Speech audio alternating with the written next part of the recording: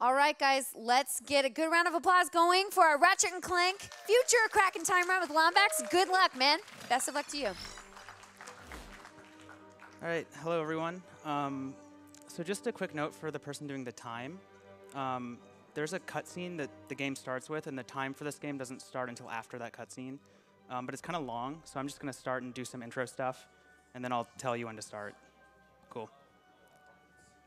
So we're playing on casual difficulty because it's the fastest. All right. So yeah, welcome everyone to Ratchet and Clank Future, a Kraken time. This is the third game in the Future series of Ratchet and Clank games for the PS3. It was released in 2009. It actually, it was first released in the US on October 27th in 2009. So at midnight tonight, this game is going to turn 9 years old, which is pretty cool. I don't know if that was planned in the schedule, but that's just kind of a cool coincidence one way or another. This game is different from a lot of other games in the Ratchet and Clank series because Ratchet and Clank are separated for most of the game. So you kind of switch off playing as them, or at least you're supposed to. We're going to skip almost all of the Clank gameplay. But the very first thing we're going to be doing is playing as Clank. So Clank plays pretty differently from Ratchet. Most of his sections in the game are puzzle sections, but those are the ones we're going to be skipping. At the beginning, we're basically just doing a little tutorial thing with Clank, where we're going to run like through the area in about 2 or 3 minutes. So the way Clank moves is kind of unique. He can jump, and then he can do mid-air jumps. He has like 3 double jumps, basically. And when you do a double jump with Clank, he falls really slowly. He has this like helipack thing that comes out, and he falls really slowly. But you can cancel that jump animation by pressing R2. So ideally, when you're moving around, you jump, and then you do a double jump and cancel it, a second double jump and cancel it, a third double jump and cancel it, and then repeat that whole sequence over and over. And the reason you do this is because Clank walks really slowly, but he moves faster when he's in the air, basically. I won't always do the full 3 double jumps, but that's a summary of what's going to be going on with the movement and what's about to come up after this cutscene.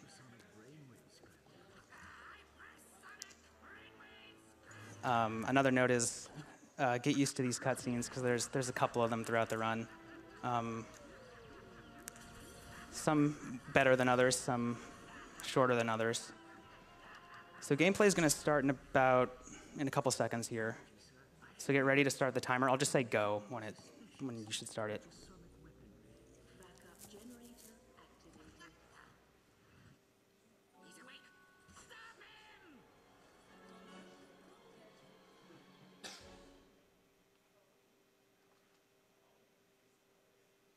Go.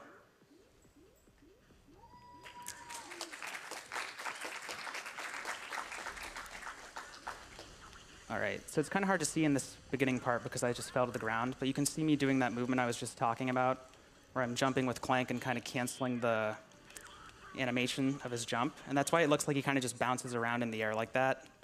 So that's mostly what I'm going to be doing with him, just running through this area as quickly as possible. This room is a forced camera tutorial, and it actually tells you controls that are inaccurate if you're not using default controls, which is kind of funny. But there's no way to skip this. Another thing that tends to happen in this room is the first time you load up a file, a lot of the times this room will lag a lot. It looks like I'm getting some of that right now. Yeah, I am. It kind of messes up the timing of his dialogue, and it usually costs you about 3 seconds, but it's not a very big deal. So usually when I'm doing serious attempts, I'll kind of start up a file before streaming, and then just to get rid of the lag there. All right, so here I'm going to jump over to the right. This whole area is basically just about moving through it as quickly as possible, as close to a straight line as you can.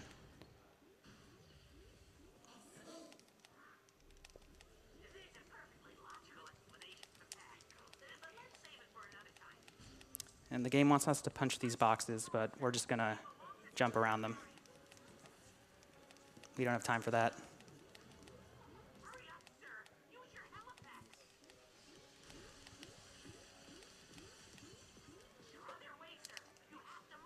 the movement of the boxes in this area is completely random.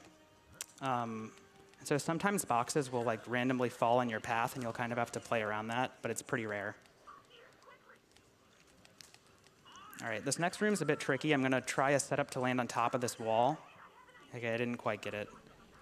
So what I'm doing right now is I'm jumping on that thing off to the side to get through this room before a platform would have appeared that I would have been able to use to get through earlier. This enemy tries to mess with the camera, so I kind of turn it down to avoid him. Oh no. Sometimes the game stutters here, and it eats your inputs. It's not a big deal.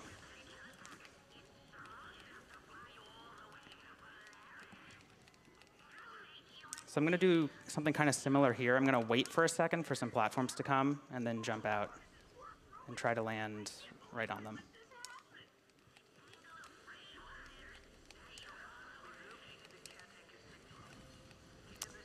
And that's pretty much it for Clank. You're going to see him in a lot of cutscenes, but you're not really going to see any Clank gameplay for the rest of the run, other than about 30 seconds at the very end. So from now on, it's pretty much only going to be Ratchet.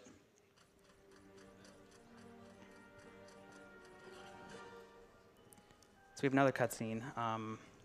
After this cutscene, we're going to be on the first planet in the game, which is called Zolar. Or actually, the planet's called Quantos. The area on the planet we're in is called Zolar. And in this planet, we're going to be... It's essentially a long escort mission where we have to get our friend Captain Quark through the area as quickly as possible, and then eventually we escort another character who we'll meet partway through the level. This first level is also pretty basic. There's a couple tricks here and there, but it's kind of like an introductory level as well. So the main thing here is there's a lot of small optimizations with movement and stuff. But movement for this game doesn't really pick up until about 30 minutes into the run, where you get an item called the hover boots that allow Ratchet to move a lot faster, and also to do some unintended skips.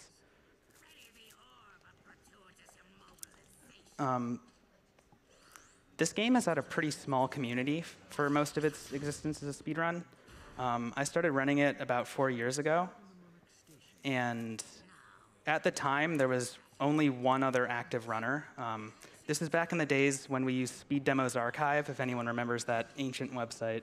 So there was a user by the name of Red's the Name, who did a lot of the groundwork for this game. He found most of the tricks, I mean, there's been new ones found since then, obviously, but he found a lot of the tricks that we still use today, and he did almost all of the early routing.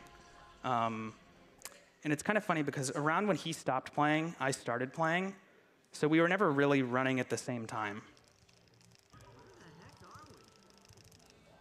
And a couple other runners have picked up the game at different times since then.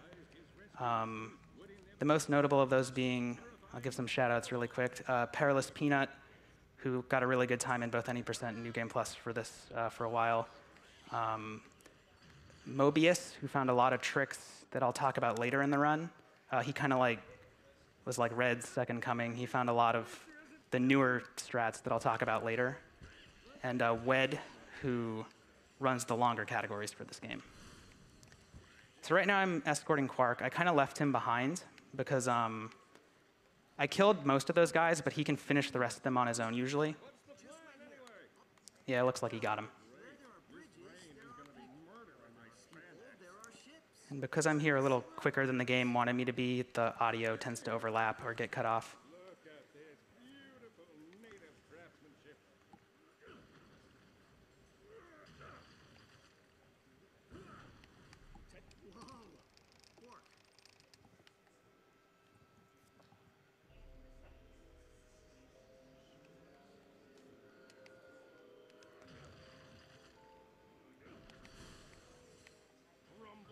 So the first really minor trick is going to come up right here. Instead of walking around on the platforms to the right, I'm going to jump off of some rocks on the left over here. And I'm going to ignore the guys Quark is fighting, because as soon as I raise the bridge, he'll just run past anyways. So I just jump past that stuff, raise this, and he'll join me in a second. Also, as soon as I do that, I'm going to buy an item at the weapon shop up here. You don't buy very many weapons. There's not very much you need to beat this game. But this one is definitely worth getting. You start with 1,000 bolts, which is the currency in this game. And that weapon costs 1,000 bolts, so the developers are really trying to tell you, like, hey, you should get this weapon. And it's really good. It's the main weapon we're going to be using for most of the early game. And it throws bombs. So right now I have to save this woman's 3 kids. The first 2 I do that with by... Oh no, that was not good. These first 2 I do that for by killing the enemies around them. Okay, that's good. I got the double on that one. That should kill all of them. No, I missed one. All right, not a good start to that. The second one's essentially the same thing.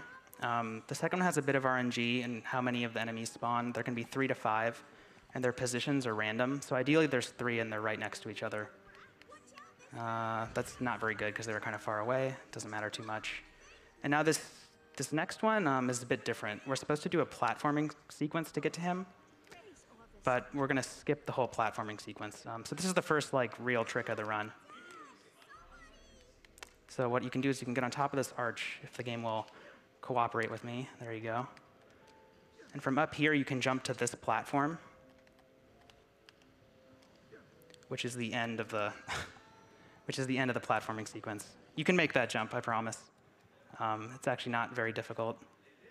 This run's off to a bit of a shaky start, but that's okay. It's a marathon run. That's how they go.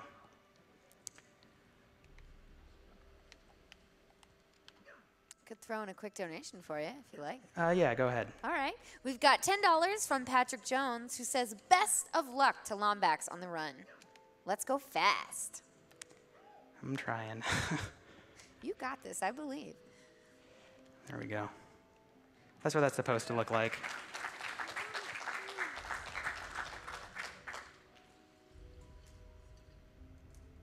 So a lot of these jumps that you're not supposed to be able to make, the key to making them is to delay when you think you're supposed to jump a bit. Because you can actually kind of run off the corners of stuff further than it looks like you can. So right now I'm just waiting for those guys to walk over here. And then they're going to open this door for me, and we're going to meet the other character I have to escort. While I'm waiting, I can do this, which is kind of cool. Doesn't really do anything, but it looks funny. All right, so this guy is the chief of these alien dudes. And the game is now switched from escorting Quark to escorting him. So now we only care about him, and Quark doesn't matter anymore. These first 2 groups of enemies here, you can just run past. The game only checks if you've killed this last group before proceeding. So you just run past the first 2 and fight this group.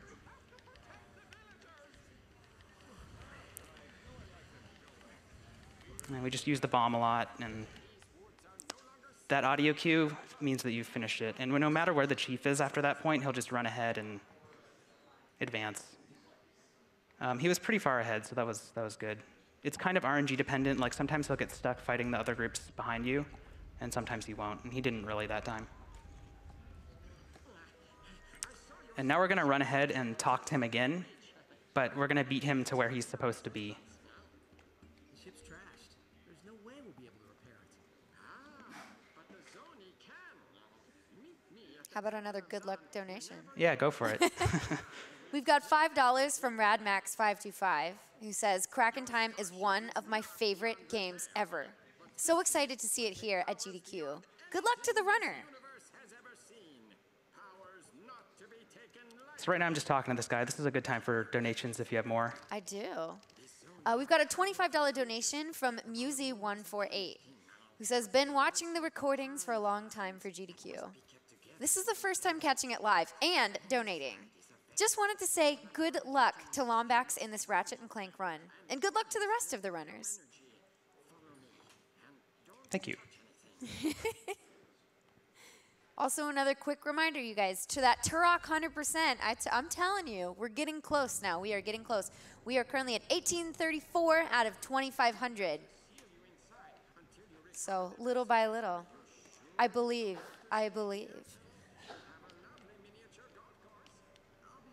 So I'm waiting for this door to lower right now. I'm about to run through an area here. that what you're supposed to do in this part is run through this area, get something, and then walk back out. You're supposed to collect 2 Zoni here. Zoni are the main collectible in this game, but we're only going to get 1 of them. I'll explain how we do that in a second. It's another pretty simple trick. And so we're going to skip walking all the way back through this tunnel area that we're in right now in a second. We will have to make up for it later by getting a Zoni to make up for the one we're going to skip, but it does save a lot of time, enough to be worth it. So when I get this vessel right here, 2 Zoni are going to come out. And you're supposed to get the one that's like right in front of you first. But you can get the other one. It still has collision and everything. It's just flying around above you. So I'm just going to grab the one up here instead, like that. And the game will now teleport me to where I was supposed to get that Zoni, which was back through the tunnel. So now I'm all the way through the tunnel, and I can just leave. So it skips a lot of walking back. If you didn't need to get more Zoni later, this would save about 30 to 40 seconds. But we do need to get one to make up for that one. And I'll explain what we need Zoni for a little bit later in the run. Right now, we're going to fight a bunch of enemies. So if you have more donations, this would be a good time. All right, we have a $5 donation from Mobius122, who says, Lombax, your work over the past 4 years on this category has been incredible. Seeing a crack in time at a GDQ event is 100% well-deserved. Good luck from the entire RAC community. Thanks, dude. That's the Mobius that I was mentioning earlier, who found a lot of the newer tricks in this game. Nice. Oh, that's so nice. Oh, no. I missed these guys. That's not supposed to happen. We've also got a $10 donation in from Pickles for Nickels 151, who says, all right, get me in for a chance at that Shovel Knight soundtrack. So if you listen carefully there, the guy we're escorting, his audio overlaps, and he says like multiple things at the same time because we get through the area faster than we're supposed to. Right here, I'm going to make very sure that I kill all of these little enemies here, because if any of them get past, they keep the chief from advancing, and you lose a lot of time later. We're kind of at the last part of this level right here. There's one last trick we're going to do here, where we're going to try and first kill these guys really quickly, and then kill a blue ship that drops a bigger enemy before it drops the enemy. So hopefully you'll see what I mean in a second. So this blue ship is about to drop an enemy that we don't want to deal with, so we're going to try and kill it. I might not have gotten it. OK, we got it, just barely. Timing's not too precise, but you have to kill the first group of enemies pretty quickly to have time to do that. So at least I got one thing right on Zolar.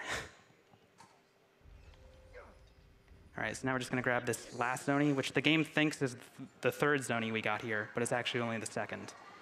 And that's going to have some kind of weird consequences in a second. Because the story of the game up to this point is that we kind of crashed here and our ship is broken. And those 3 Zoni are supposed to repair our ship so we can use it again. So we're supposed to have 3, because that's supposed to be how many you need to repair the ship, which is called the Aphelion. But since we don't have 3, the upgrade we're going to get here is going to be not normal. Upgrade undefined, if you saw it there, is a pretty good upgrade. So that's the first planet. That was pretty bad execution of the first planet, but we got through it. Next, we're going to go to Vorsalon's ship. We're going to go there twice in the run. You go here once now and once in the 3rd sector in the game. The first time you go there, it has the first kind of like difficult trick in the run, which is called door clip. I'll talk more about that when I get up to it. Before we get there, a couple things to note. First of all, whenever I'm moving around in space with the ship, you're going to notice me rolling like this at this kind of weird angle. Rolling is faster than just going straight. But if you roll at a certain angle, you can get the speed from moving forward and from rolling. So that's kind of just the optimal way to move around in space. Right now, I have to kill 25 of these green ships before I can land on Vorsalon's ship, which is where I want to go. There's a lot of RNG in these ship parts. You get random upgrades while you're fighting ships, and some are a lot better than others. OK, I got one of the good ones, but I didn't really use it well. So this is kind of medium. ships. Come on, there we go. Most of this level is pretty straightforward as well. So there are really three main things that determine how good your time is for this next level, which are how good your ships are, how good your boss fight is, and how quickly you get door clip. Hopefully door clip goes well, because door clip is kind of the first thing in the run that kills a lot of runs. Usually it's pretty easy to get a run to Vorslon 1, but a lot of runs end on that trick, especially for newer runners.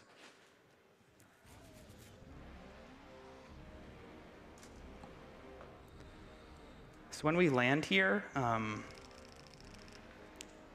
these jet things, we're supposed to wait for them and lower these bridges to get past them, but we can just run off to the side like this and just go around them.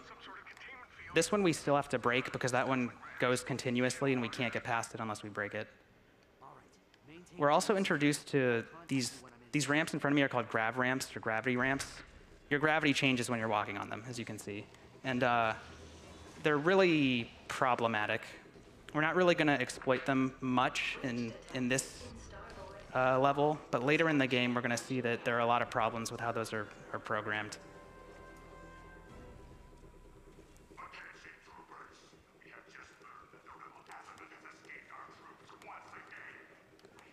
Can we expect some fun glitching from this? Yeah. The fact that it changes your gravity is probably not something they should have messed too much around with. Mm-hmm. So right now we're kind of just walking through this area. We're going to do, this isn't really a trick, but there's a minor little skip you do here where in a second we're going to walk off the side of this gravity ramp to just skip walking all the way around it. So if you look to my left right now, this gravity ramp ends up here, so you can just fall down like that. Yeah, not the best level design.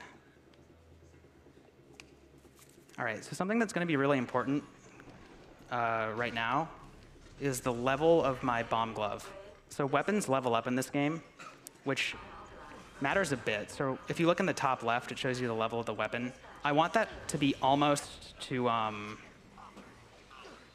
want it to be about to level up, basically. And the reason for that is because when weapons level up, their ammo automatically refills. And since I'm about to fight a boss, I want that to happen during the boss, so I have to spend less time during the boss fight getting ammo. So I'm kind of making sure I kill the right amount of guys with the bomb glove right now, and just to set that up. So this part here, I don't need this, but there's no way to walk through this hallway without getting it, so you just have to grab it. So we're getting door clip. So what door clip is, you can stand on top of enemies briefly in this game and jump off of them to get a little higher. And by doing that in this area, you can grab an edge in this doorway to clip out of bounds. So hopefully it goes well. It's not a good start. Okay, well, we got it, but it was kind of not the best. So the fact that I'm at 3 health is pretty bad, because if I die during the boss fight, I'm going to have to do a lot of stuff again. So it means I'm going to have to play this boss fight really safe. Which is, normally you'd want to just run at him and kind of not care about your health. But I have to pay more attention to that. I'm 1 bomb short of getting the level up that I wanted, so I have to go get extra ammo there. All right.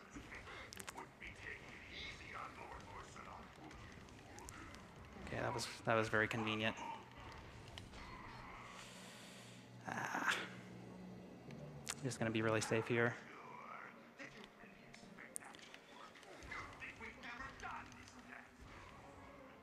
Okay.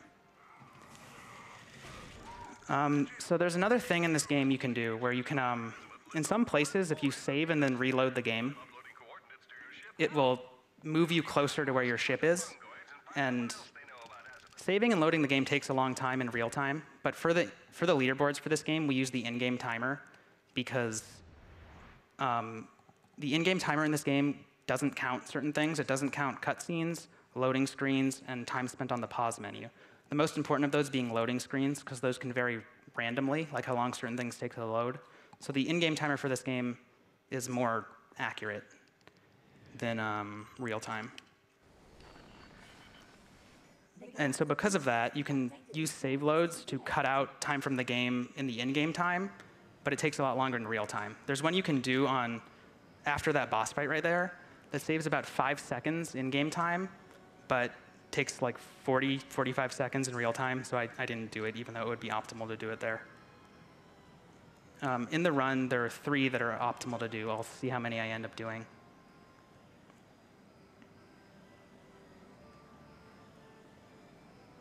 Got time for a quick donation? Yeah, go ahead. Okay. We have a $10 donation from KateBoy96, who says, Ratchet and Clank was my first PS2 game. Love it, and good luck. Thanks. So I just did something pretty important. It might not have looked like much, but this is a really important glitch in this game. What I did was, so after beating Vorselon's ship, you get the coordinates to go to the next sector. So for Ratchet, there are 4 sectors in space that you go between. In between each of them, you're supposed to switch off and play as Clank. That's why it's playing a cutscene having to do with Clank right now, because the story's kind of switching back and forth. But if you fly up to planet Quantos and press triangle to start landing on the planet, you retain some of the controls for like a second before the ship actually lands there. And so you can press triangle and then press select right away to bring up the map and warp to the new sector for the first time. And that kind of confuses the game. The game essentially is trying to load multiple things at the same time. The game starts playing this cutscene, and it thinks like, you know, after this I'm going to load the Great Clock and take you there. But it ends up loading the planet instead afterwards, as you'll see in just a second. There. So instead of taking me to play as Clank, it's just loading that planet, right? I don't actually want to be on the planet, so I'm just going to leave the planet right away and warp to the sector again. But because I already tried to warp to the sector once, the game thinks that I've already left Sector 1 once, so it thinks I've already done the Clank section. So now when I warp to the sector again after leaving, it's going to play another cutscene because hold on, let me do something really quick, and then I'll explain it. So I leave Sector 1 for the first time. So it's like, OK, cool, you're already out of Sector 1. So now when I try and go there, I'll be arriving in Sector 2 for the first time. So the game will think that I just finished playing as Clank. So it'll go, oh, I guess you just finished playing as Clank, so we're going to play the cutscene that plays at the end of the Clank section, and then I'll be in the sector. So the net result of this is that there's like a lot of loading screens and cutscenes in a row, unfortunately. But it skips like 30 minutes of gameplay or something crazy like that. It skips basically every time you'd have to play as Clank between the Ratchet gameplay. So yeah, and it's really easy to do that. That trick is a little weird because it depends a bit on loading times. Sometimes if your PS3 loads too quickly, it doesn't work. So I know like other runners have had issues with this if they have SSDs in their PS3, which is a solid state drive. It's like a faster hard drive. So that's just something to be aware of. That's why I wanted to bring my own system for this, just so that I knew it worked on this system. It's kind of weird the way that trick works. It has to do with the fact that Planet Quantos, when you first arrive there at the very beginning of the game, it plays a cutscene there, right? So Quantos starts with a cutscene, and Quantos is the only planet you can do that glitch on. So in the future, I'm going to go back there to use that glitch again to skip more Clank gameplay. But we think that the reason it only works with Quantos is because it starts with a cutscene. So because the game is like loading a cutscene and then trying to load that planet, it thinks that the cutscene, like the HD cutscene, like this one, was the cutscene that was supposed to be played before the planet. And so it ends up taking you to the planet instead. It's kind of complicated, but the net result is just you try to load 2 things at once and it skips all the Clank gameplay. Do you have info on how that was figured out? Red, the other runner I mentioned before, the original runner of this game, found it at one point. I'm not sure how he found it, but recently we've done a lot of looking into other ways we could exploit that same trick. And we found that for New Game Plus runs, the way New Game Plus works in this is like, you can enter challenge mode at any point on a run that's already like completed the game. And so you can use that during any loading screen essentially. So we tried starting starting New Game Plus runs from a bunch of different places. And unfortunately, it didn't really lead to much. But if you did it with Planet Quantos, you could start a file there.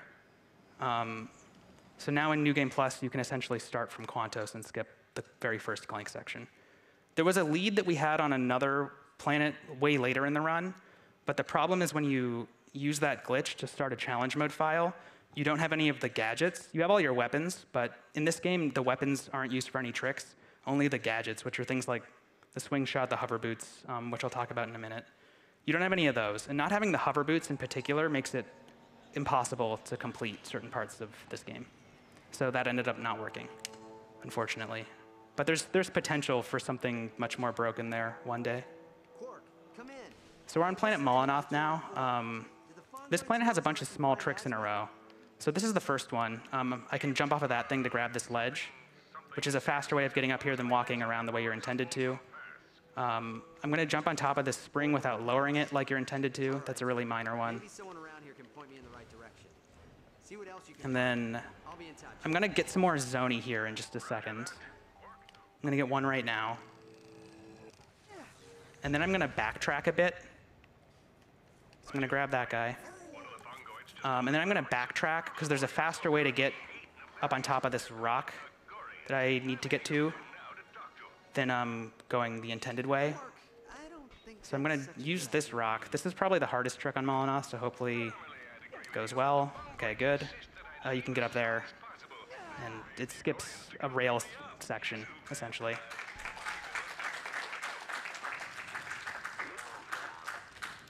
Now this guy's going to open the next area here for us, which is called the Hollow.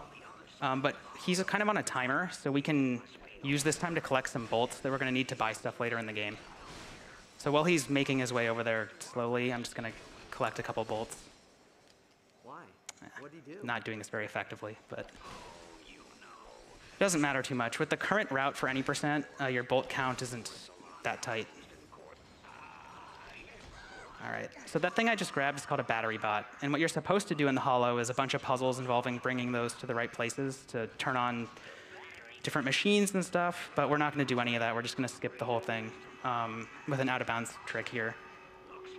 So one of the things you're supposed to do in this area over here is grab this battery bot and jump off of this spring and throw the battery bot into a thing up here.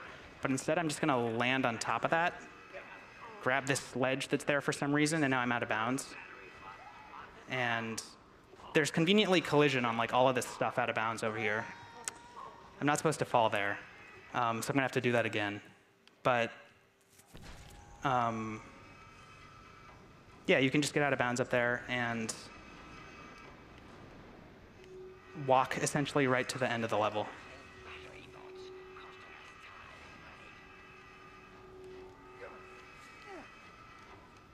All right, so let's not mess that up this time. Like that.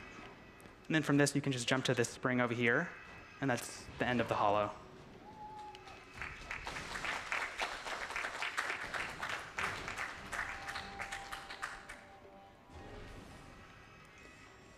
All right, so there's, I guess I'll talk about this. There's a trick that can happen here randomly. We don't know what causes it to happen, and it's incredibly rare. I think it's only happened to me, and I've only had it happen maybe 15 to 20 times ever. OK, I didn't get it. Basically, this rail section that I'm on, there's a thing called fast rails, where sometimes when you start this rail section, you're moving at like double the normal speed. And it saves about 25 seconds if you get it. And we don't know why it happens. So if you're like a glitch hunter and you want to help out this game, that would be like probably the most important thing to find out right now. I didn't get it right now, so this is like the normal speed. If you do get it, it's very noticeable. Like you move a lot faster, and the dialogue kind of like gets cut off at certain points because of how quickly you're moving. But this is just an auto scroller, so this would be another good time for donations. I'm kind of just following him for a minute here. Sounds good. We have a $10 donation from WEDC517. Who says, That's Wed. I'm sorry, from WEDC517. There we go. Who says, it's been a joy to go back and forth with the Crack in Time community to keep bringing these games down all these years. Keep up the good work, Lombax. And when's AGB? AGB is all gold bolts, which is one of the longer categories for this game. One of the ones that WED specializes in. I might run it eventually, we'll see. Okay, so we skipped over all the plot stuff here. We were chasing this guy named Azimuth. He didn't like us very much. I just skipped a cutscene, and now he loves us. In fact, he's like our best friend, and he just gave us some hover boots, and we're going to use those and just get out of here as quickly as possible. So the hover boots are really broken in this game. The run picks up a lot from this point on after you get them. We're going to immediately use them to do a skip right here called a double jump, which is kind of hard to explain. It's not just a normal double jump, but you can use it to gain extra height like that and get out of areas you're not supposed to. So doing that skipped, so right now I'm doing this thing where I'm collecting flares, right? There was another course like this I was supposed to do beforehand, but I jumped out of that area and skipped it. This one I have to complete, however. Another weird thing you'll notice here in just a second is if I hold R2 and L1 at the same time, Ratchet does this weird like floating, falling thing. I really have no idea why that happens, but it's a pretty fast way of moving around when you're in the air. I think it's a glitch having to do with shooter controls with the hover boots. So that's pretty much all of Molinoth. This level is designed in a really cool way where once you have the hover boots, you can go backwards through the level really quickly to get back to where your ship is. And you basically just follow this zoni in front of us. So grabbing this zoni is going to be our 4th zoni. And since we skipped the upgrade you're supposed to get for getting 3 zoni, which repairs your ship, we're going to get that upgrade now, which is kind of weird, but it doesn't. We're going to basically get an upgrade that doesn't do anything. And so you might be wondering, like, what are zoni for? Like, why haven't I really talked about that? So what zoni do is they upgrade your ship. And you're supposed to need these upgrades to get past certain areas, but you can skip almost all of that. With a trick I'm going to do in just a minute to get to the next planet. Actually, it didn't give me the upgrade. That's weird. Normally it does, but for some reason it skipped that animation this time. So the next planet we're going to is, I always forget the name. I think the planet's called Terracnos. It's where Axiom City is. And you're supposed to have 6 zoni to get to this planet. Because when you get your 6th zoni, you get an upgrade for your ship called a booster that makes it so you can move a lot faster and go through this certain barrier, right? But we don't have 6 zoni yet, so we're going to do something a little different. We are eventually going to get, we're going to end the game with 7 zoni because it is worth getting the booster later because of how much time you spend in your ship in space. It ends up being faster overall to get it, just getting 2 extra zoni, or 3 extra zoni, I guess. But for now, we don't have it, so we're going to do a trick called a barrier skip. So if you see those satellites around the purple planet in front of me, those are the barrier that's supposed to be preventing us from getting there, that we're supposed to need the booster to get past. But instead, we're just going to go around it. So this wall to my left, this hexagon wall, you're not supposed to be able to go through it. But if you roll towards it and hold a certain angle on the left control stick at the same time, you can just clip through it. And so I'm out of bounds in space right now. And the way this works is if I ever turn the ship to face out of bounds while I'm out of bounds, then I'll get teleported back inbounds. So I'm kind of keeping it facing inbounds until I get to the right spot. And I'm going to move here, turn, and teleport back inbounds on the other side of the barrier so I can land on the planet. You do that 2 more times in the run. That one's the hardest time you do it. The other 2 times are pretty easy. That one's not too bad either, once you know the right spot to move to. So yeah, that's why we don't need zoni. We are going to get 2 more zoni on this planet, though, because we want the booster upgrade for later in the run.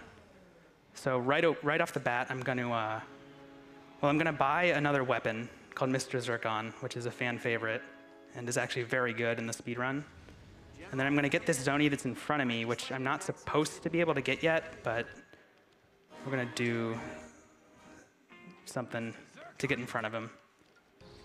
So you can actually use the swing shot from down here to get up here, and now I'm in front of that Zoni, and I can grab him before he gets to me. What kind of adjustment? So that's our 5th Zoni. We're going to get one more in just a minute.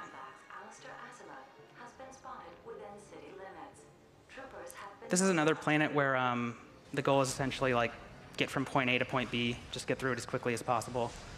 And there is a faster way to do this that was recently found by Mobius, but it is by far the hardest trick in the run, and you would have to skip getting the second Zoni here that I'm going to get soon. So in any percent, it maybe saves about 10 seconds. In New Game Plus, it's much more worth it, but I haven't learned it yet well enough. But maybe at another event that can be shown off. All right, so I'm about to do some fighting using that weapon I just bought, Mr. Zircon. So Mr. Zircon kind of just automatically helps you fight, and he ends up being really good for certain fights later in the run. Let's not die here. Okay. There we go. So normally I would just leave by going through that thing in front of me, but I'm going to grab this battery bot over here because I need it to get my last Zoni. Okay. Pollux isn't a robot. Why would he help Nefarious? So I bring this battery bot up here, and it lowers that, which allows me to get this guy. So now I have all the Zoni I need for the run. So we don't have to worry about them anymore. We're going to get given one for free at a later point, but we don't have to intentionally collect any more of them. So now we have the 2 big tricks on this planet back to back. One of the tricks is to get into Pollux Industries early, and the other one is to completely skip Pollux Industries. So this one involves, well, it's kind of a multi-step process. So first I'm going to not slide down the front of that sign, hopefully. Do that, grab this ledge up here. And from here I can jump to this other ring, which I'm not supposed to be able to get to until I've done a lot more fighting. And in this ring, I can jump over to this, get onto this out-of-bounds platform up here, and climb up this really convenient sign to gain some height. 4. From here I'm going to do another double jump onto this ramp, and we're in Pollux Industries now. That skips about 5+ minutes of fighting, so that's a really big skip. This next skip is pretty similar. This skips 5 to 10 minutes of gameplay. You can grab this ledge like this and then jump to this one and clip out of bounds, and you're just above Pollux Industries now. And the beginning of this level is very close to the end of it if you're out of bounds. So from here, you can land on this thing, jump through, and this is the last room of Pollux Industries. So that skips all of that, too.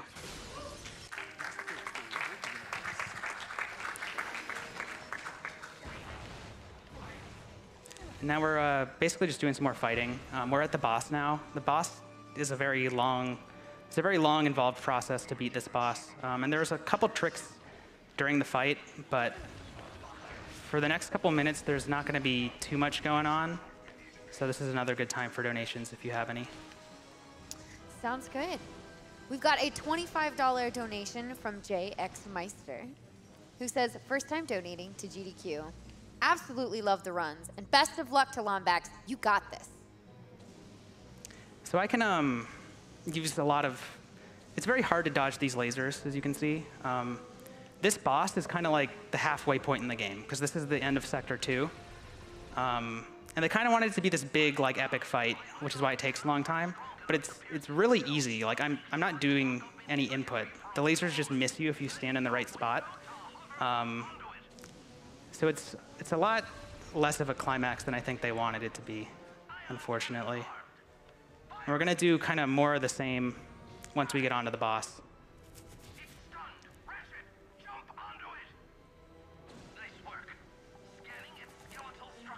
So right now I'm just kind of waiting. Like this is another auto scroller where I just have to dodge lasers for a while. There are 3 panels that I'm kind of walking around on, and you have to take them off like one at a time. So they're only vulnerable at certain times. So you kind of just have to wait for the lasers to like do their thing, and then you have an opportunity. It should be this one. Yeah.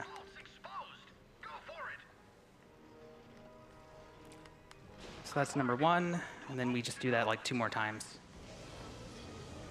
And we're still not actually fighting the boss yet, but we're on it. The boss is like this ship thing above us.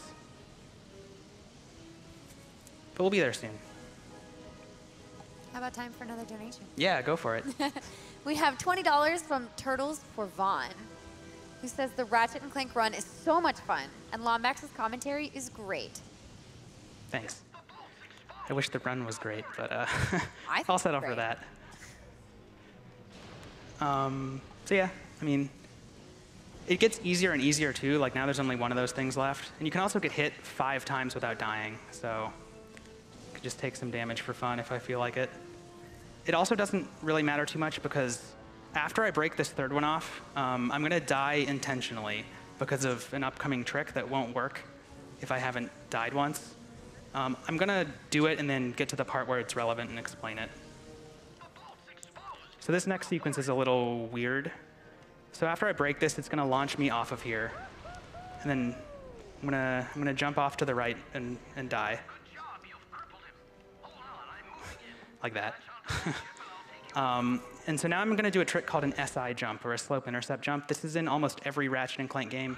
It might be in literally all of them. This is a really common trick in this series, which is you can kind of like, there are certain things you can kind of like do this with and kind of get up past areas you're not supposed to be able to by jumping on very specific parts of certain ledges. And there happens to be one there that allows me to get up here. And I'm skipping some more fighting and jumping on top of the boss. And this is where you actually fight him. Before you fight him, you have to break these 3 container things. And for some reason, if you don't die once before doing this, these things are just indestructible. It has something to do with how the triggers are programmed in this game. So you have to die once before coming up here, otherwise you can't break those. So now we're gonna fight the boss, which basically consists of pull out a Mr. Zircon and run in circles throwing bombs at him until he dies. And then we'll be done with Axiom City.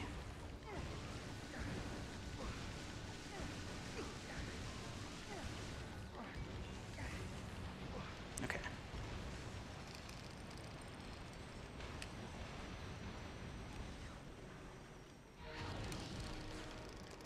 So that's that. Yeah. So now we're done with Sector 2. So once I leave and I'm back in space, I'm going to have the coordinates to go to Sector 3. But if I just go there, I'll have to switch off and play as Clank, right? So I'm going to go back to Sector 1 so that I can use Planet Quantos to do that same trick again to skip playing as Clank. So you do this 3 times in the run. You do it between each of the sectors, right? So you do it between Sector 1 and 2, between 2 and 3, between 3 and 4. And each time you do it, there's about like 5 minutes of basically downtime without much in terms of player input, which is you know, not ideal for a speed run, but it's an exercise in patience. Also in a second, once I'm in Sector 1, you'll see how much faster I move now that I have the booster, since I have 6 Zoni. So when I arrive there, I'm going to turn around so I can go towards the planet I want to go to. And when you're moving with the booster, you still kind of do the thing where you roll and go forward at the same time. You just do it while holding R2, and the angle's a little different. But you're still getting the speed from rolling and going forward at the same time. And it looks kind of like this. If you'll notice, the ship is kind of on the right side of the screen instead of in the middle, because I'm rolling like that. So I'm doing the same trick, triangle, and then select. Then you mash circle to skip this cutscene. And then now it's taking me, in theory, to play as Clank after this section, but it's actually going to load the planet instead. So yeah, we have more time for donations if there are any. Sure thing. We've got a $5 donation from One with Logic, who says, first time watching GDQ. Really fun watching the Silent Hill 2 run and can't wait to see more. We've also got a $5 donation from Psychosis, who says, hey, Lombax. So great to see a future series game at GDQ. Yeah. Always awesome to see some RIC community representation. BT Dubs, you should run Tools of Destruction in your head. Maybe one day. That's an earlier game in the future series. Psychosis helped with some of the early routing and stuff for this game as well. He's been around for a long time. Yeah, I don't know about Tools of Destruction. Maybe one day. Oh, also a quick reminder, guys. Hey, did you know that Turok could be played at 100%? I'm sure I haven't said it enough. But we're only a little over $600 away from hitting that. And we've got another, however long the rest of the run is, another hour. So make sure, guys, you get your donations in if you would like to see Turok at 100%. I believe.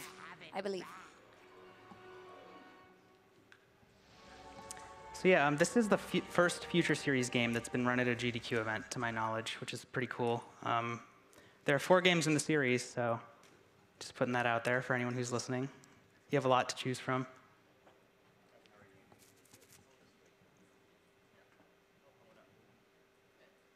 So yeah, so now it's loading the planet again. Same as before. I'm going to arrive and immediately leave, and then warp to the sector that I want to go to again. And it'll play another cutscene, and then we'll be there. This time it's a little different because after I get there, there's a boss fight that you do in space. Like you fight another ship. And that fight is part of the reason why you have to get the booster by this point, because that fight is really slow and not fun to do if you don't have the booster upgrade for the ship. So like for anyone who might be wondering, like, why do you get those 2 Zonion, the 2 Zonion Axiom? Like maybe you could get one later on a later planet that might be faster. You need to have 6 Zoni like by this point in the run.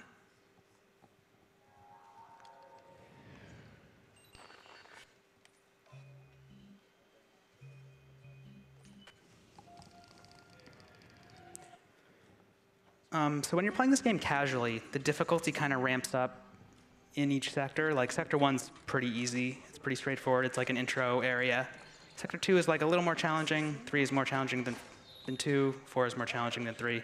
And the speedrun is actually kind of the same way. The hardest chunk of this run is the second half of Sector 3 into the first half of Sector 4.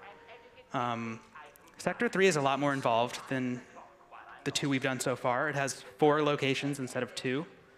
So we're going to do this boss fight in space, and then we have 4 different planets with a lot of out-of-bounds and fighting and all that kind of good stuff.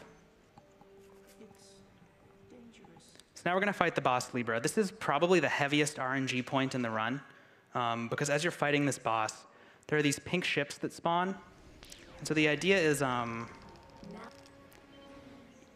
you have to, so you can do like 1/3 of her health. You can damage her up to, like, till she's down to 2/3 of her health.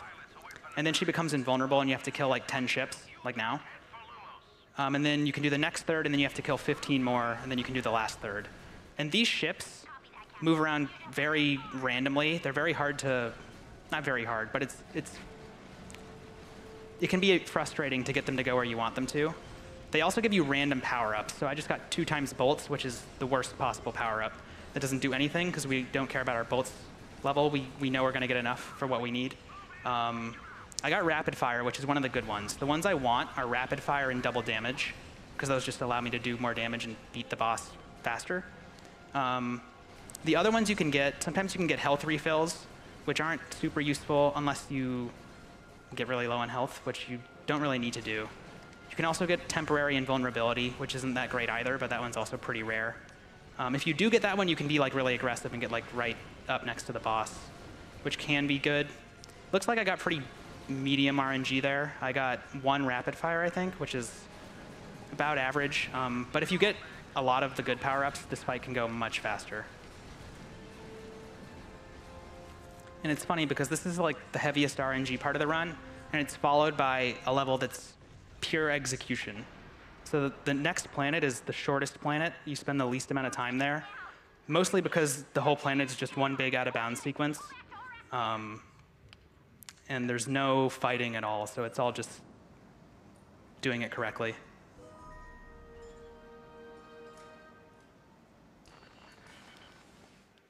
So on this planet,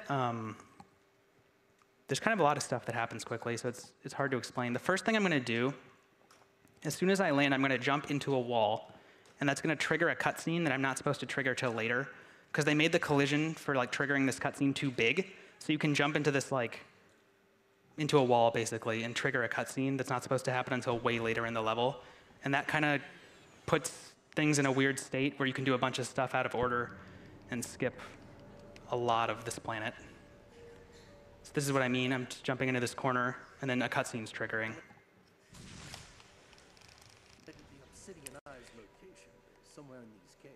And so there's a lot more to this level that you don't see. There's a whole valley area down outside that I'm never going to go to. And there's a whole area with caves that I'm never going to go into. I'm just going to come over here, jump off of this thing, and climb up this thing using some SI jumps. And from up here, I can grab a certain part of the roof, like that, to clip through. And the room right in front of me is the room I want to end up in. But for that room's event to trigger, I need to have Azimuth with me, and I left him behind. So I'm going to come across over here so I can get a checkpoint, and then intentionally die and respawn with Azimuth with me, and then go back to that room. I mean, I'm using 2 double jumps to get across this gap. So I can talk a little bit right now about what double jumps are. They're a little bit difficult to explain, but I'm not just jumping twice. It has to do with the way you position the stick and how you time the jumps. But essentially, I'm using the, oh, that wasn't supposed to hit me. I'm using the hover boots to get further than I'm supposed to, because, that's a good way to explain this. So like, when you're boosting forward with the hover boots and you just press X or L1 to jump, you do like a certain kind of jump that you can't double jump out of. So if you return the stick to a neutral position before doing that, you can kind of like cheat the system and like get the ability to do a double jump anyways, while still gaining some of the distance. Right now there are invisible people talking because I did everything out of order and the game's confused. So now I'm getting an item that I'm going to need later. I could have left as soon as I finished that other area, but I have to come over here and get this item called the Omni Soaker, because there's a planet I'm going to go to soon that there is no way to beat currently that we know of without the Omni Soaker. And I think we've gotten it down to only 2 required uses of the Omni Soaker. If we can get it down to 0, then we could skip having to come get that, and that would save a lot of time. Right now, I'm doing a save load, so I'm just going to be placed right back next to my ship. And then we're going to leave. So that was Krell Canyon. Next, we're going to go to Battleplex, which is, there's no skips or tricks on this planet. This planet's a bunch of fighting. If you've played other Ratchet and Clank games, this is like the arena of this planet where you fight a bunch of enemies, and that's kind of the thing there. There actually, I kind of lied. There is one trick you do. You can one-cycle the boss after getting a certain upgrade. I'll explain how that works when I get there. But yeah, so right now I'm just leaving the planet. I'm going to be back in space, and then I'm going to fly to Battleplex and start fighting a bunch of enemies. How about a quick donation? Yeah, go for it. Okay, great. We have a $250 donation from Something Paradoxical. Yeah. Who says, let's meet the Turok donation incentive. I agree, we should do that. We're getting pretty close now, guys. Getting pretty close. I mean, we also have a $10 donation from Shadow Dart, who I think agrees with Something Paradoxical because they say, take my money for 100% dinosaurs. Nice.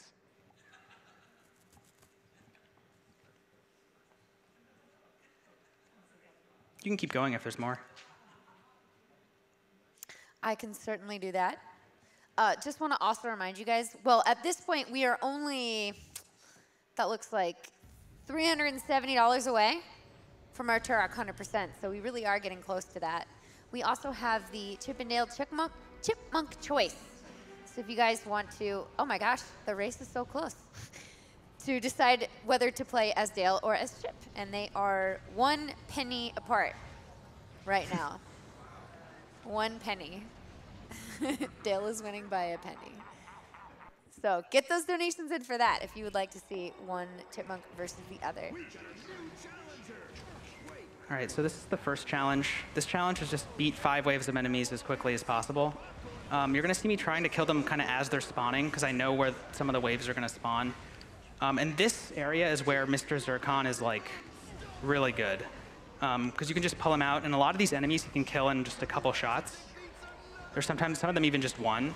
So he's this area is the main reason why you buy him. He's useful elsewhere, but this area is what makes him so valuable.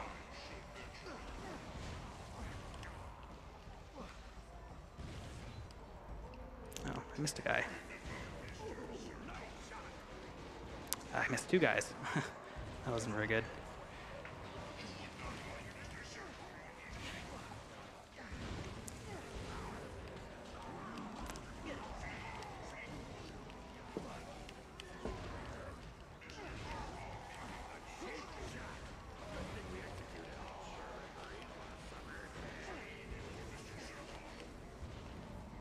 So that's the first challenge. The second one's basically going to be the same thing, except there are stage hazards that can work for or against me, because they hurt enemies, but they also hurt me.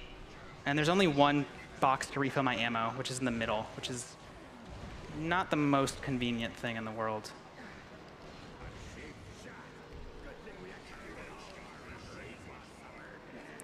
So usually what I try to do is just kind of stay towards the middle, and just whenever there's downtime between the waves, refill my ammo.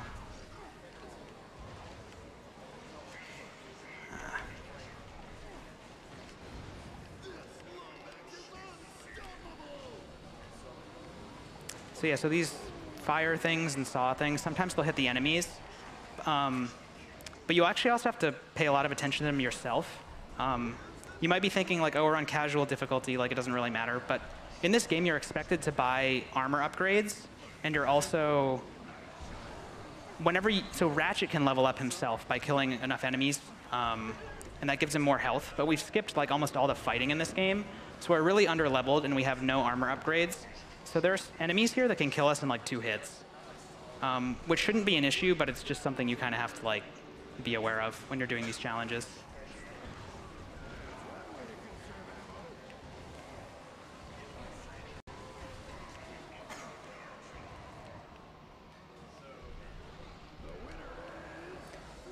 The third challenge is pretty unique. We don't have any weapons, and the only way we can... So what we have to do to beat it is to kill 10 enemies only using the bombs they throw at us. So you'll see what I mean by that in a second. So at first there's only going to be one guy. So I'm going to grab his first bomb, and then I'm going to wait for him to throw another one. Then I'm going to kill the next guy that spawns right away. And now they'll start spawning 2 at a time, which is better because I have more opportunities to get bombs. Eventually, they're going to start spawning with shields, which you have to pull off before you can hit them. So now they're going to start spawning with shields that I have to pull off, but kind of the same thing still. Sometimes you can get them to shoot each other by lining them up like this. That didn't work.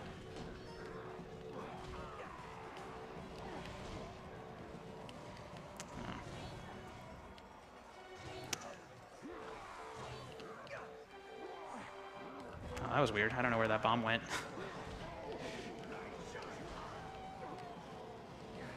All right. So yeah, that one's pretty straightforward. The best thing about this challenge is that we're getting an upgrade now for the bomb glove, which was the weapon we bought earlier.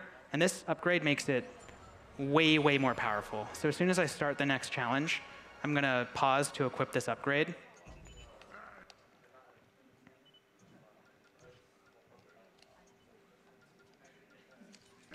And this upgrade is, you might not notice it if you're just watching this for the first time, but it makes the weapon a lot stronger, enough so that we'll be able to one-cycle the boss, as I was mentioning earlier. This could be going better.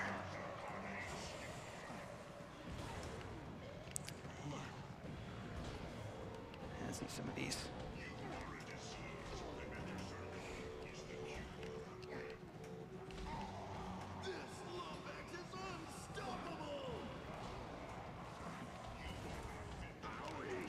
Should get both. Good.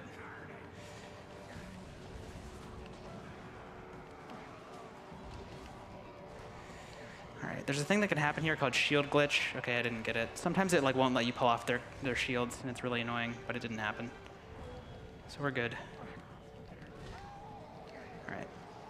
So then the last challenge is you fight 3 waves of enemies with Quark helping you, because the whole reason we came here in the story was to save him. And then we fight a boss. So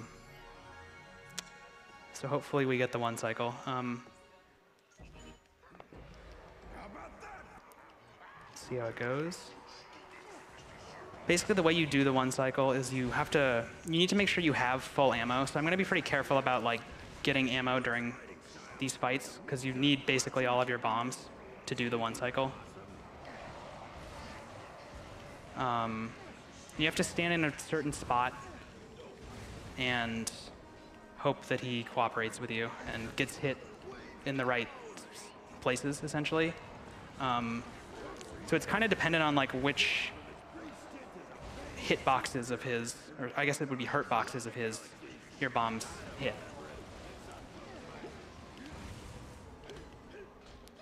Okay. All right. Let's see if we can do this.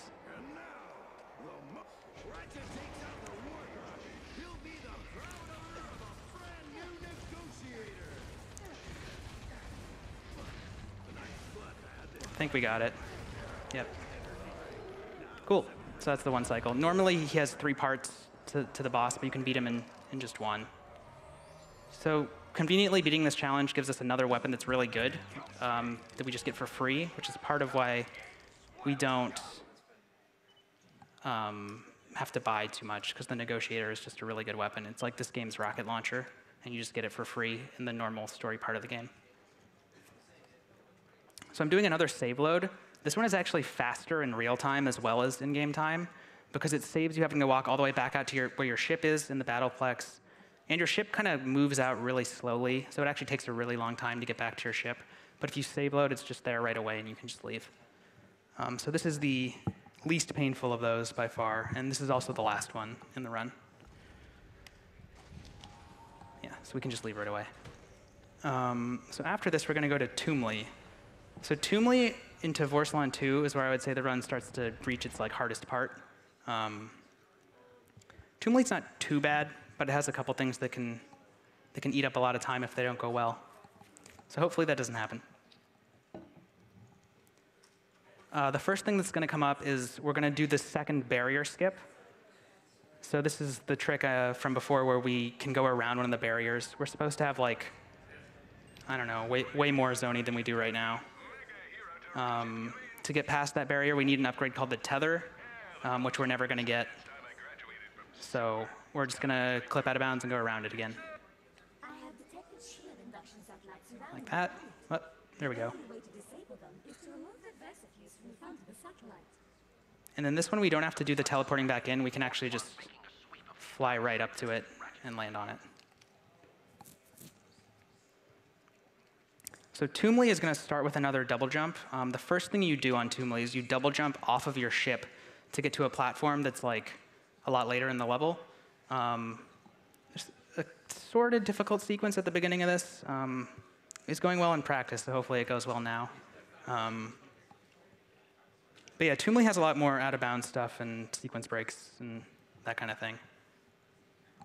Well, not a lot of out-of-bounds, but it has a lot of like clipping through stuff. Or jumping to places you're not supposed to, that kind of thing. The first part of it is the hardest, so hopefully we get this first sequence on the first try. So I'm going to jump off of the like fin of this ship. That might not make it. Nope, we're good. Okay. Camera did not cooperate with me there, but we made it work. Cool. And then we're going to skip this spring. We're just going to jump over here to this one. We're kind of like going through the level backwards right now.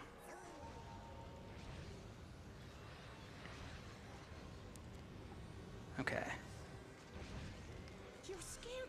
So now we have to do 2 clips. If you get these first try, they're easy, quick, but sometimes they're a little finicky. We'll see how they go. Is this the first one? Okay, that was good. I have to come down here and get a checkpoint. This game is really picky with its checkpoints.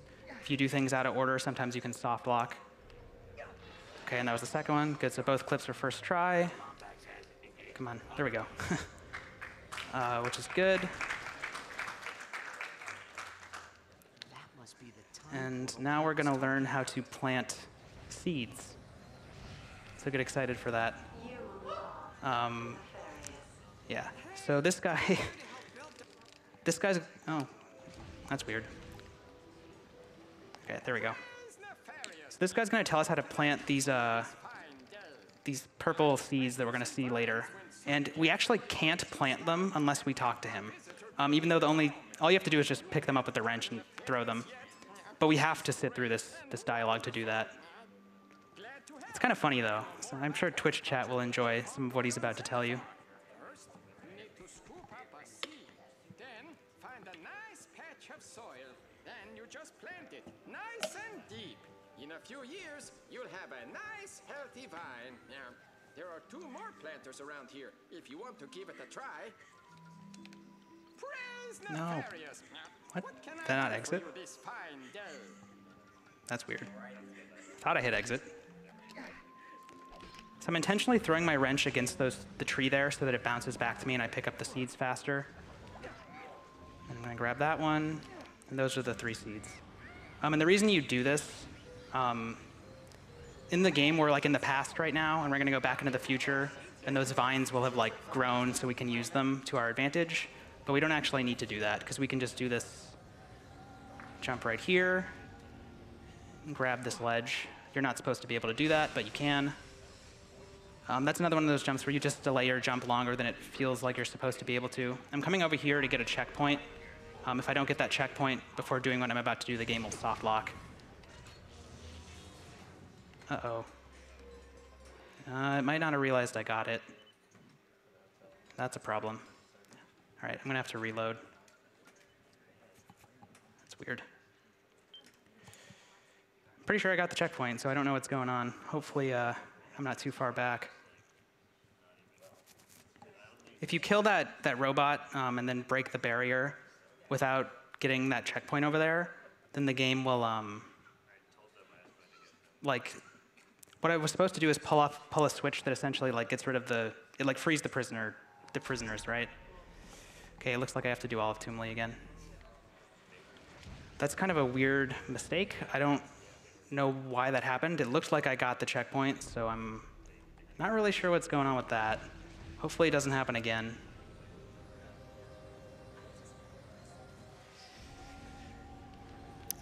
We'll do this quickly. Okay.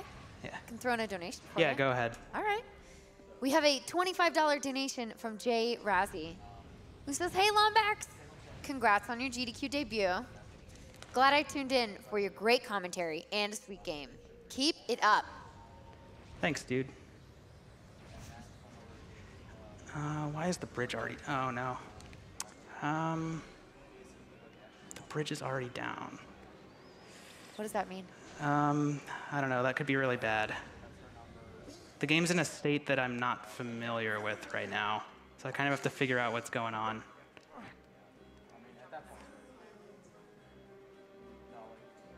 I'm just gonna go through it in order again. And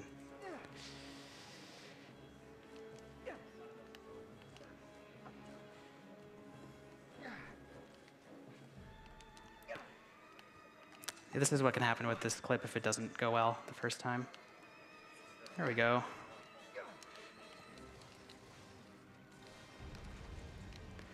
So that's already happened. Okay. So if I go back here, so do I have to plant the? Yeah, I have to plant the seeds again. Okay, that's where we're at. I don't know why it saved here, but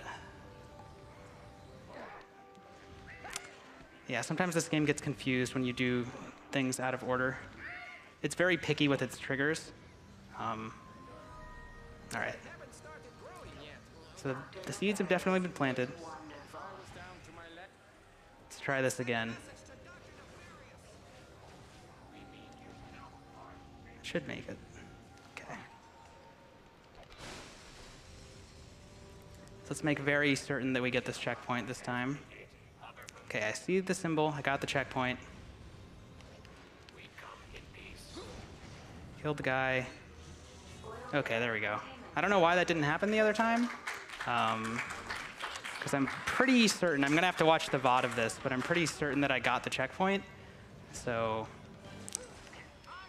you know, marathon, excuses, that whole thing. It happens, man. Yeah.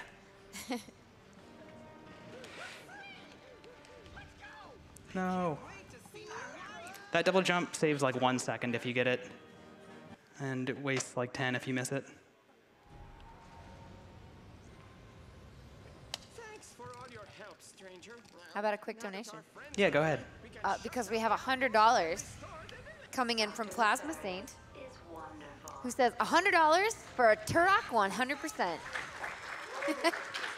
That means we are less than $250 away. And we have the rest of this run to meet that goal, guys. So we are very close. We are very close. Yeah, at this rate, you'll have plenty of time.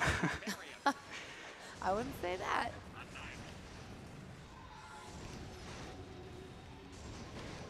Okay, good. So I'm coming back here to get some ammo. I'm going to take advantage of the thing where, like, the thing I mentioned before, where when a weapon levels up, its ammo gets refilled. So I'm going to kill this guy, and then I'm going to have the rocket launcher level up off of killing this guy. Because I'm going to want to use it again in a second.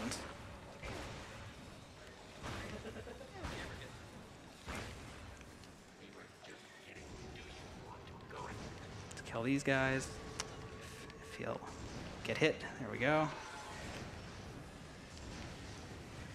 And that is Toomly. It's 2 Toomlys, in fact, because I had to do most of it again.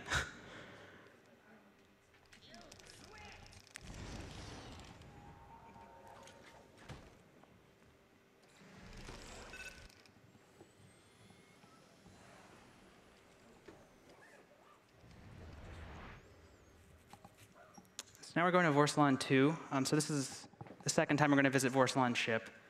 You can actually visit it again a third time post-game, but obviously we don't need to do that in this category.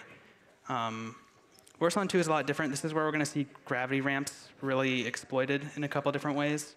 So the whole beginning of this area is like kind of a big out-of-bounds sequence break. We're going to jump over a room that has a boss fight in it. So yeah, hopefully it goes well. Because we don't want to fight that boss. So essentially what's going to happen is I'm going to run through this entranceway. I'm going to jump on top of a couple of light structures to get on top of one that clips me out of bounds.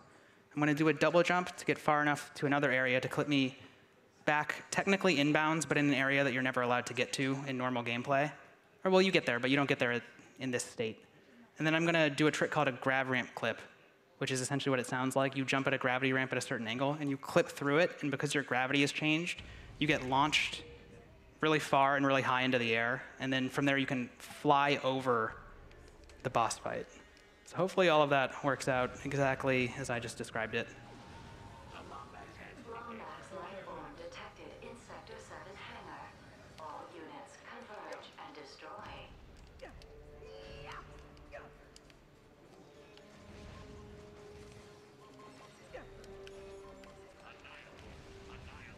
Okay.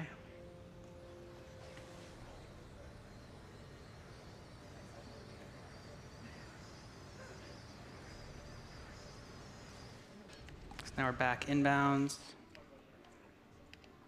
And we're gonna, hopefully my setup for this will cooperate with me. We'll get this quickly.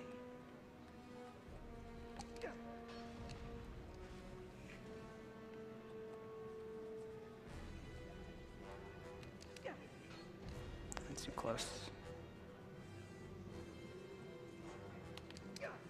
There we go. So now we're way up here. The boss fight is in the room below us that we're flying over.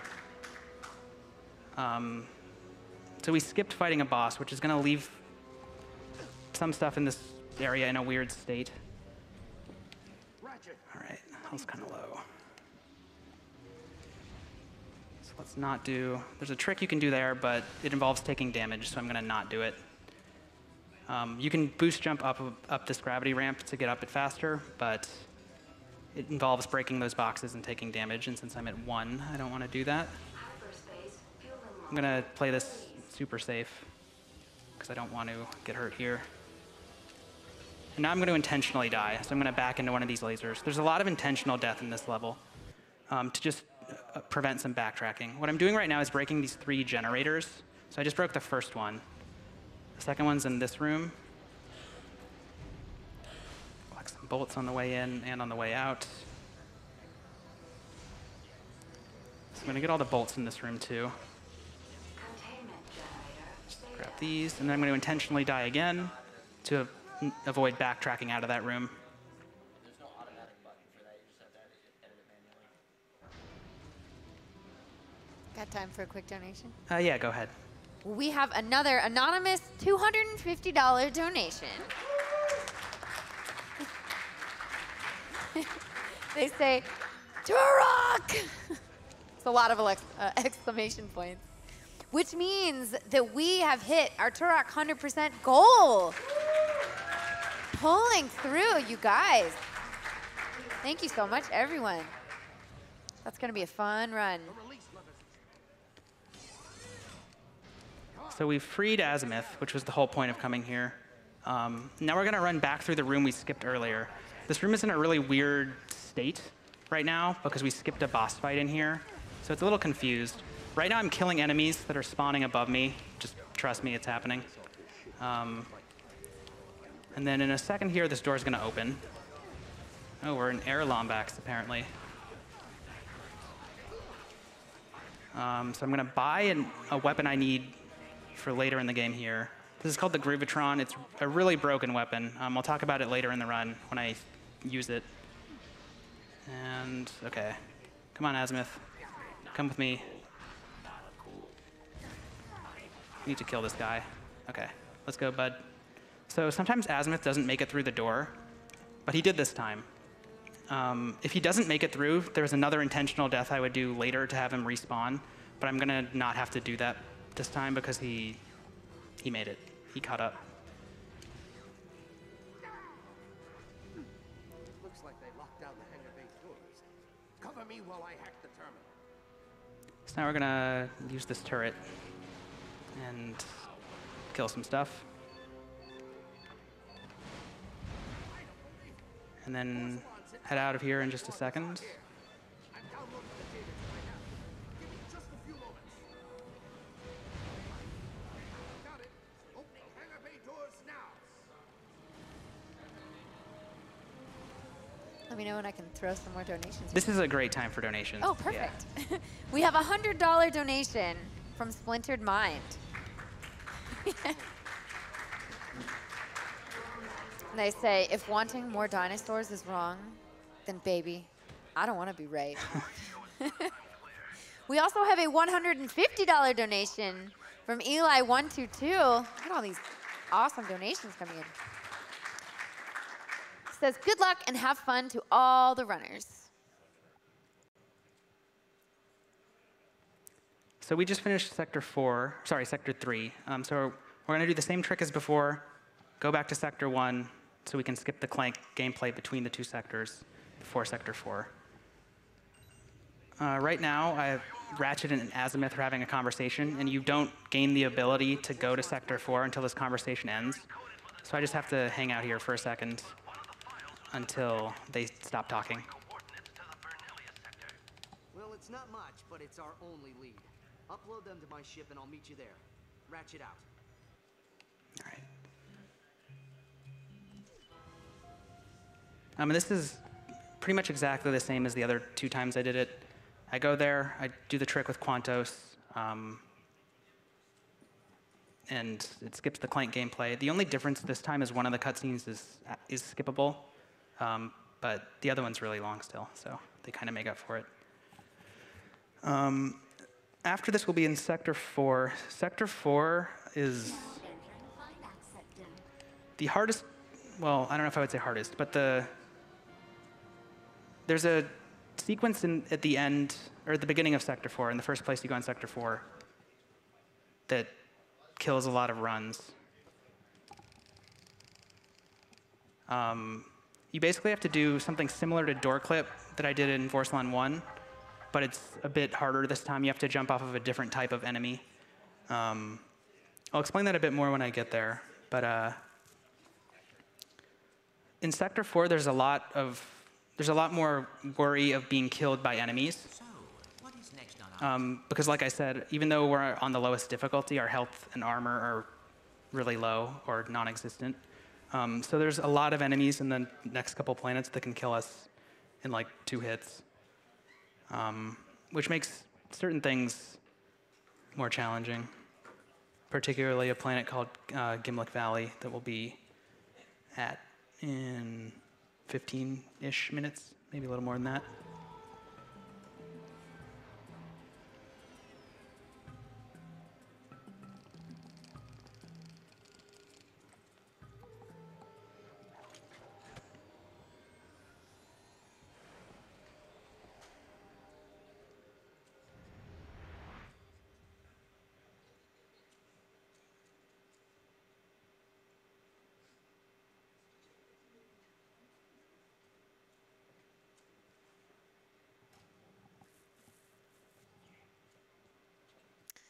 How about a few more donations? Yeah, go for it. Okay. We have a $75 anonymous donation that says, let's see that Turok 100%. We are on it. We also have a $90 donation. I believe the name is Onesie, which is awesome. And they say, I feel like this is the most interesting stream in the whole Twitch currently, or forever. Right? GDQs are always so much fun to watch. He loved you very much, you know. He was always We've got an anonymous $25 donation who says, pumped to see Bakbo running Turok, donating to see more of it. Orientation message. XJ0461, or should I say, Clank? Here, in this very chamber, I watched over time. And now that you understand the power of the clock, I must ask that you protect it at all costs. For even the slightest misuse of its power can rip the very fabric of So around when I started running this game is about the same time when Red found a lot of the big tricks with it, including like the Clank section skips. You used to not be able to skip those, and you used to have to do all of the Clank puzzles in any percent. You do them in other categories, but not in any percent or New Game Plus. Around that time, he also found the barrier skips, which were the things I did to get around the planets without the thing that allowed me to not collect Zoni. So right around when I started, the route for the game changed dramatically, and Red kind of stopped playing. So optimizing this game has been a bit difficult, but one of the last things he found before he stopped playing has to do with the next location we're going to, which is called Nefarious Space Station, or just Space Station for short. And we used to kind of fight our way through this area, and we used to buy an item or a weapon called the Buzz Blades before going here. The Buzz Blades are going to be our late game weapon. We're going to use them for all of endgame. We haven't bought them yet.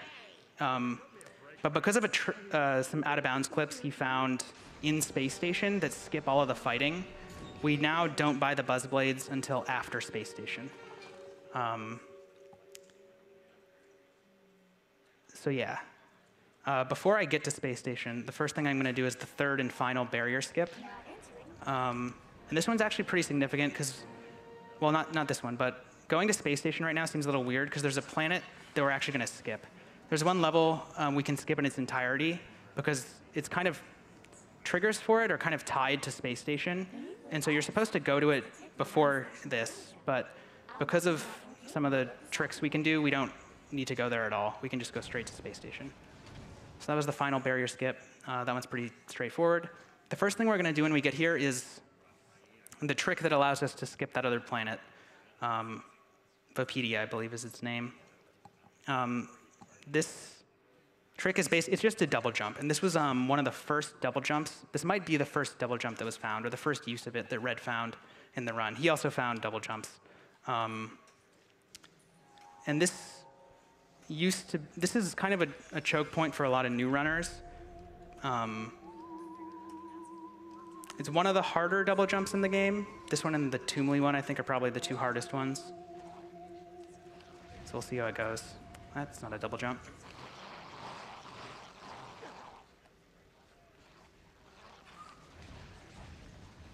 Okay.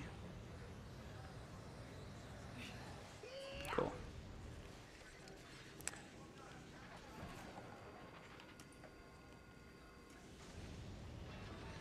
And then those two swing shot things, we can skip the first one and just jump and grab the second one, which saves a little bit of time right there.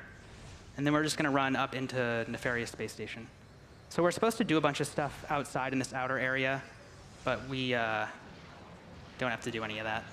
We can just go straight to the end.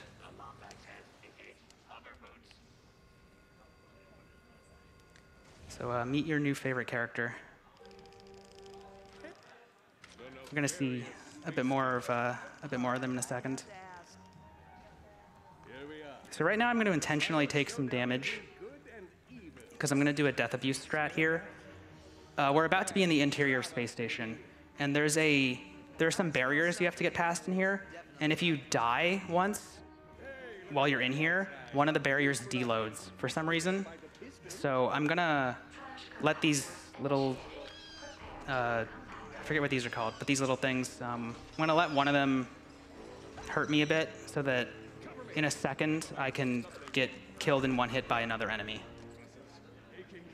Arms burning, calves looking good. Blockage detected in trash compactor 714. All right. So enjoy this close-up of Nurse Quark. Ratchet, did you hear that? I did it! Ha-ha! She's beautiful. Yeah. That one was a little too close. All right, so we're about to do the other trick that's like door clip where we jump off the enemy. This one's a lot more unreliable. The way these enemies move around is a lot more random. First, I'm going to do the death abuse, so I'm just going to let one of them kill me right away. And that deloads a barrier later, like I was saying. And now we're going to see how lucky we get. This is kind of the late game run killer, this trick. And that was perfect. That's a lot rarer than it looked. So hopefully the rest of this goes well. That was about as good as that can go. The second clip. Gonna do another double jump to the last room over here. And we're still at full health, so we can actually just jump right here, and we can just go through the air vent without even killing the guys, because the collision for it's still there. So that was pretty much a perfect space station, which is, you know, that's nice, considering I haven't been playing super well, but at least we got that. We're gonna leave Quark behind for a minute. He's supposed to be in the elevator with us, but he'll be back soon. Got it. How do I do that? I'm not 100% of that one, but How about time for a donation? Yeah, go ahead. Okay. We have a $5 donation from Austin56, who says, I look forward to GDQ twice a year. Great to see another one around my birthday. Happy birthday. Had to donate during my favorite Ratchet and Clank game. Loving the run so far, Lombax. Awesome, thank you. Okay. So I killed those two guys because in a second I'm gonna have to fight all the enemies in here, so it's faster to just kill them right now. I have to do a little mini game right now where I shoot some asteroids, and then we're gonna fight a bunch of enemies. Would you like to test it out? The defense laser is primed and ready. I'll just order a new one. Very good, sir. An excellent shot. At this rate, you'll be at the great club. Excellent shooting, sir. The enemy sector is clear. Yes, sir. How may I be of assistance? Oh. Get out of my way! Okay. So now we're going to use the negotiator, the rocket launcher, and the bomb glove a bit to do some fighting. We're also going to use the dance glove, which was the thing I bought in the elevator on the last level. What that weapon does is it makes all of the enemies stop whatever they were doing and just dance, which it's meant to be this like silly weapon, but it's actually incredibly overpowered, and it works on bosses as well. So it basically just makes the end game a lot easier. Certain fights in particular are like dramatically easier if you have that weapon. Just getting some ammo here. A couple more guys. All right, so now it's time to dance. A warning, this is gonna be really loud. Okay, it's not that bad. Sometimes this sound effect on these enemies is really loud. It sounds like it's not doing it right now, which is good. Didn't really warn everyone early enough, but yeah.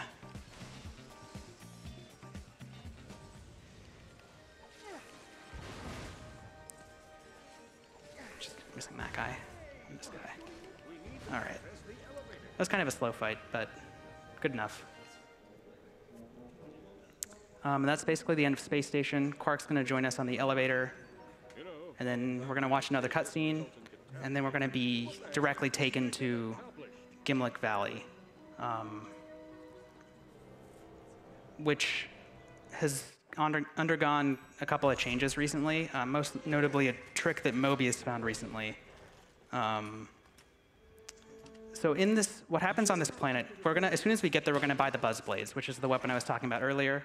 That's basically the weapon we're gonna use to close out endgame, and we're gonna level it up from level 1 to level 4 while we're here. Because getting it to level 4 makes the final 3 boss fights a lot faster. So it's worth it to spend some extra time to make sure that the Buzz Blades get to level 4 specifically.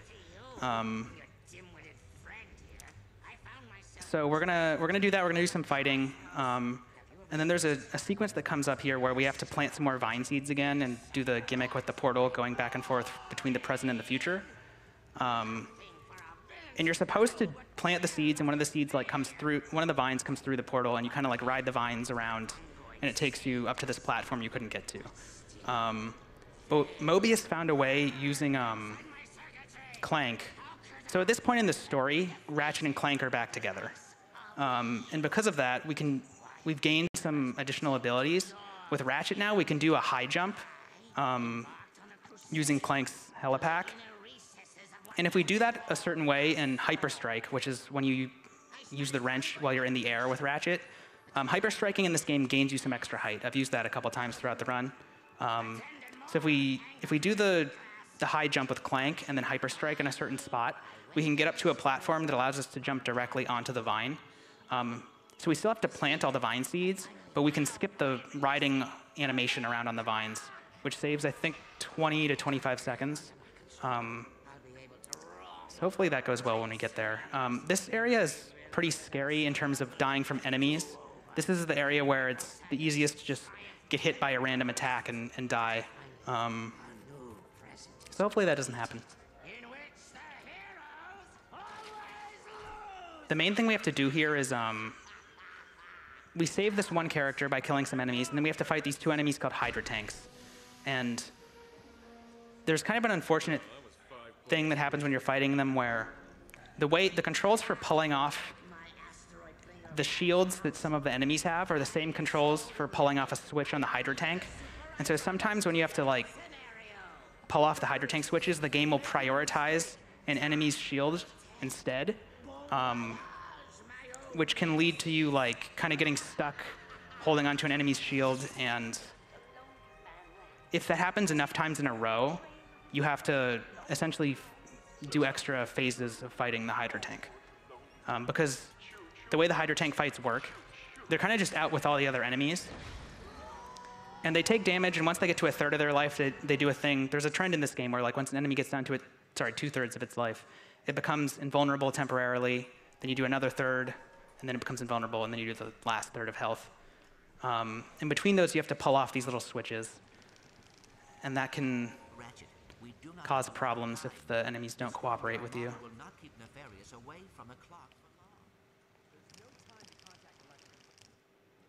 long. Chief Zahn Gribnak with... Oh, if only Zahn had been here to defend... So we're skipping a bunch of plot cutscenes, and then we're going to go into the past. Basically into a war is what's going on in the story. So I'm going to buy the Buzzblades right now. Whoops. So I'm going to do a thing with the leveling for these where, because I have to get these to level 4 right now, I'm going to kill some of these guys over here. 2 of them, to be more precise. Okay, so I got the experience from killing those 2 guys, and now I'm going to refill my ammo, and now I'm going to go fight the guys that I want to fight. So I just did that to get a little extra experience. That routing was done by Peanut, who I mentioned earlier, and it makes this area much more doable.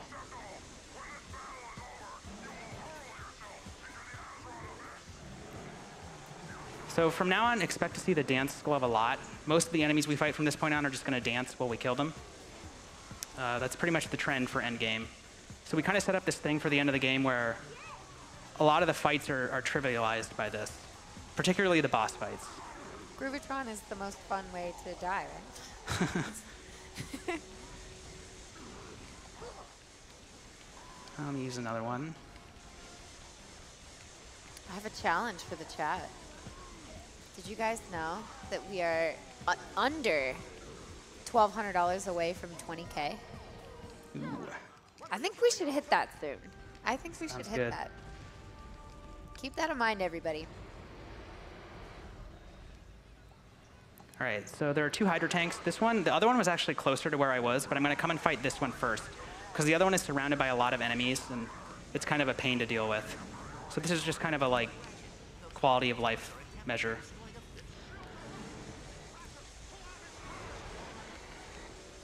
And I'll kill some of these guys if they run up to me. As soon as the Buzzblades hit level 4, I'm going to switch weapons and use the Bomb Glove for the remainder of the fight, because the Bomb Glove actually does a lot more damage and is a better weapon to use for these fights, but I want to finish leveling up the Buzzblades right now. All right, so I just did V4, so now I'm going to switch to the Bomb Glove, and that'll make this go a lot faster.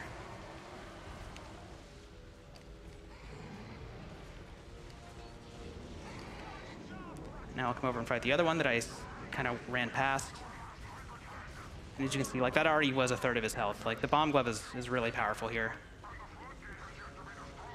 Okay.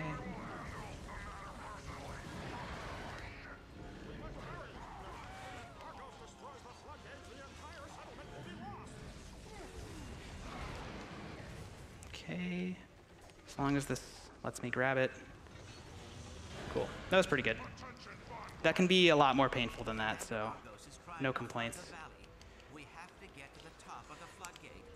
So now we're going to do the thing with the vine seeds I was mentioning. I have to plant these 3 vine seeds, and then we're going to do the newest trick in the run. Seeds help us defeat the Agorians. Trust me. Got time for a quick donation before that? Yeah, go ahead. All right.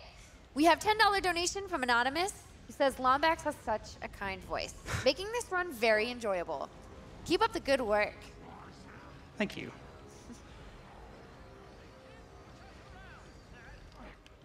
All right, so in just a second, the cutscene's going to play, and then I'm going to go through this portal. And I'm going to come back through immediately, because I'm going to skip riding the vine. And I'm going to hopefully not mess this up.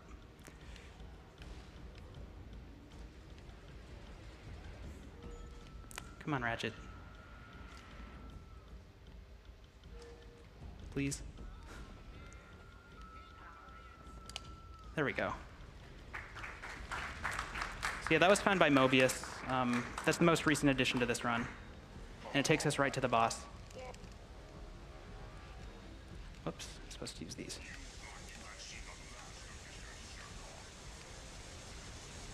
So this boss has the same thing. You have to do damage to him in chunks of 1/3 of his life. But you can kind of keep hurting him after you're supposed to be able to. Like as you notice right now, I'm still kind of doing damage to him while he was lowering. I was expecting there to be ammo there. It's okay. It's a little slower than it should have been. I thought there would be an extra ammo thing. Same deal, we're pulling out these switches or whatever. And then for this last phase, we have to, oh, that's what's going on. The box is over here. That's why it's not respawning. That's really weird.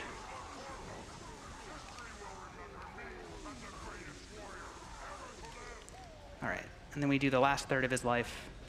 And that'll be about it for this planet.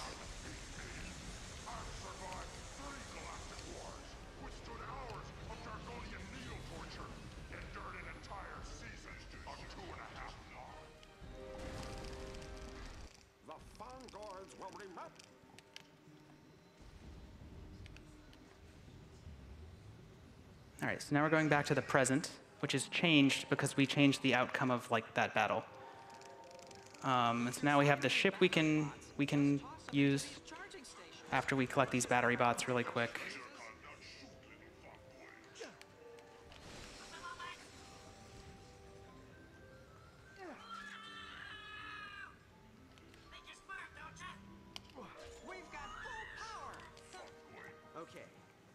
All right, so this is going to take me back to Space Station, but not to the interior part of it.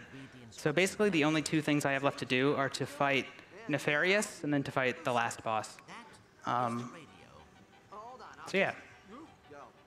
So this is going to take us to Space Station, and we're going to basically just go to the boss as quickly as possible. Think we can throw in a donation real quick? Yeah, of course. Okay. We have a $5 donation from Apotheos, who says, more donations for more chances to win those wonderful prizes. Oh, good point.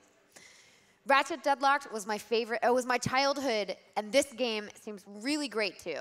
Good luck to Lombax. Thank you.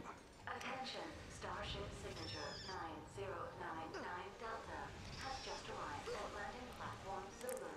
Okay, that works. Please initiate fueling sequence. So the only difference between regions in this game is this platform moves faster in NTSC than in PAL. So NTSC is about 16 seconds faster than PAL because of this platform ride. Other than that, the versions are the same. Yeah, I'll try this thing. This is another thing Mobius found. There used to be a different way of doing what I'm doing right now. But I'm going to try his method. Okay, it pretty much worked out. So right now I'm going to change to default controls. Because for the boss fights at the end, default controls are much better. I really don't like default controls. I always play in shooter, but you basically have to switch to default controls for these boss fights because they make you auto-lock. It makes you auto-lock onto enemies in front of you. So it makes like all of your buzz blades hit no matter what, which is really important.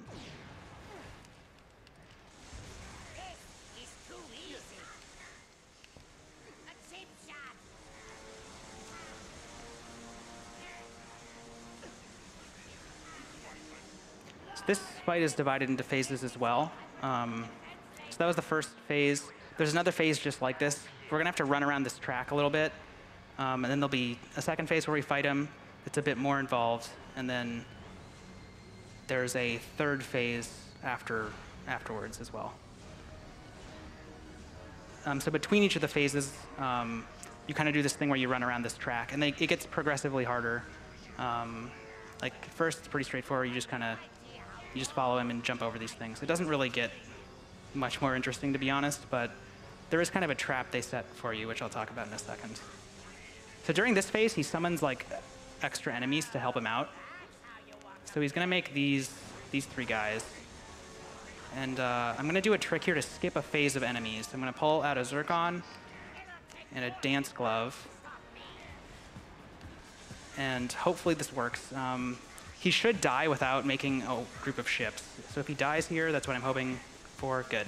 Okay, so sometimes he'll make an extra group of like the blue ships from earlier. That's part of why you need V4 buzz blades, because you want to be able to do enough damage to him while he's dancing there, so that he's unable to take the action of making more enemies. It's not the only reason you want V4 buzz blades, but that's a big part of it.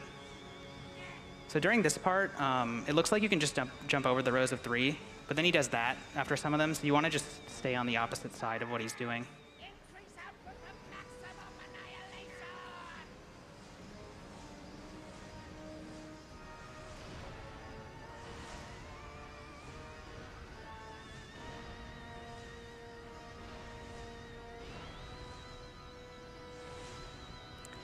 So yeah, now we're just kind of following him to the last platform where we'll do the last phase of the fight.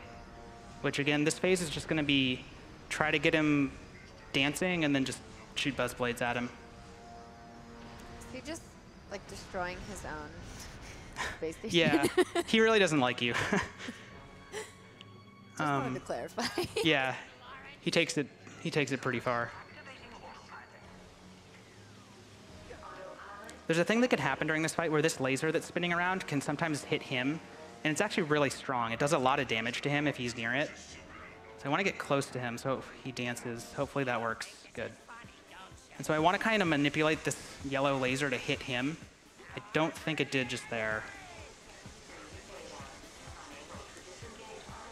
Hopefully it does some damage to him right now. Come on, laser. Work with me.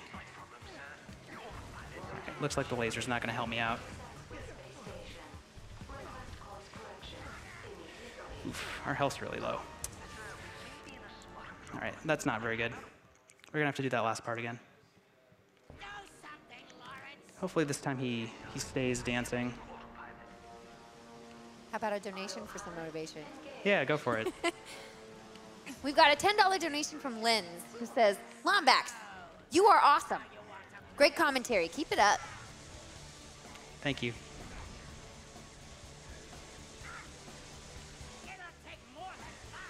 Yeah, the laser is not working with me here.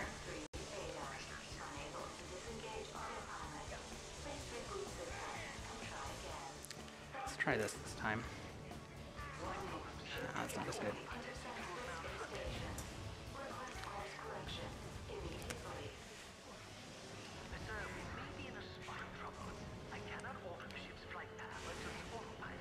Yeesh. Okay, well, we got through it.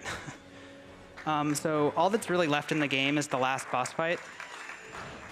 So there's another cutscene, and there's kind of a twist ending for this game. So if you've never played it before, here's your official spoiler warning.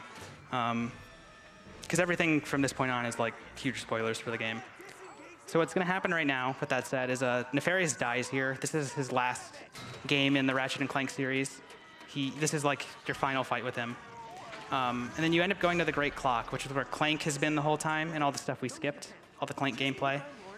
And our friend Azimuth from earlier kind of betrays us a little bit, as you'll see in a minute here.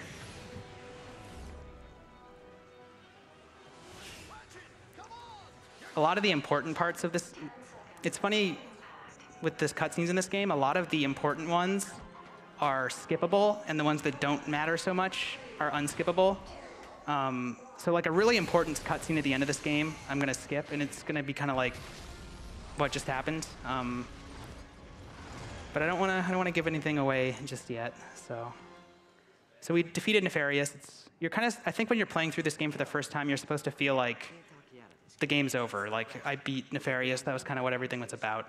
And then this happens. So we're back at the clock. We haven't been here before because we skipped it. But Clank has spent a bunch of time here.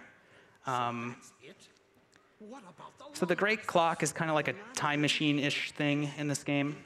And Clank was kind of tasked with taking care of it.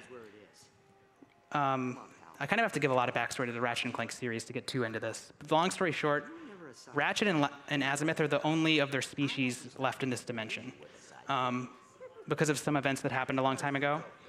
And Azimuth wants to use the clock to go back in time and change that, but Ratchet doesn't want to mess with time because it's irresponsible. So Azimuth gets really upset with us, and he kills Ratchet because his idea is that he'll go back in time and like kind of save him in the past, right? But what Ratchet and Clank have been trying to tell him is like we can't mess around with the past because the clock isn't really meant to be used for dramatic changes like that. So now, if you missed Clank, we're going to play as him for another 30 seconds. And then we're going to skip a really important cutscene. And everything will be OK again.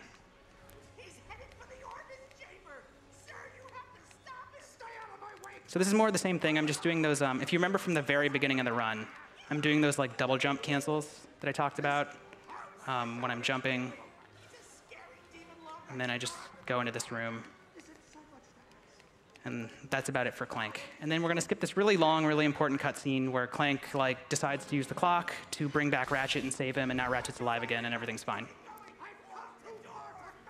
I wonder if it would have been better if you just hadn't explained anything. Maybe. We just had to guess. Yeah. So now we're chasing Azimuth, and we're going to have our final fight with him in just a second here. The real last boss of the game. This boss is really easy. You basically can't mess it up because all that we're going to do is make him dance over and over again while we attack him. So we really don't interact with him much at all. Again, you're gonna really see how unfair the dance glove is in a second here.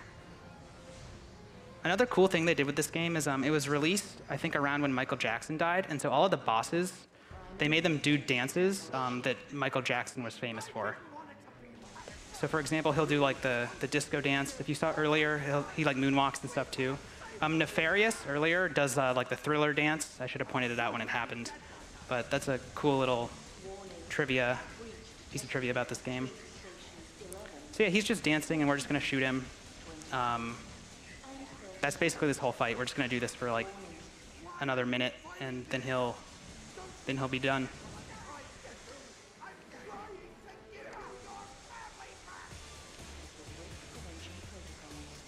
So halfway through, there's going to be a little cutscene that we skip. Okay, good. I got a Buzzblade refill. So we skip this, and then we just do the same thing again.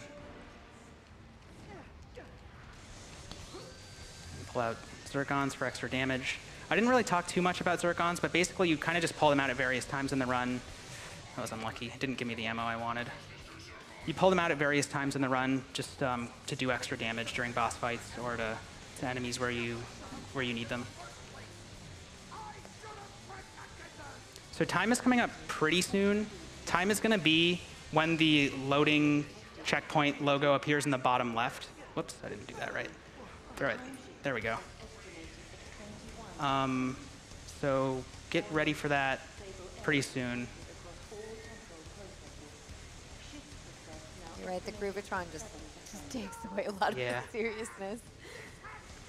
Time.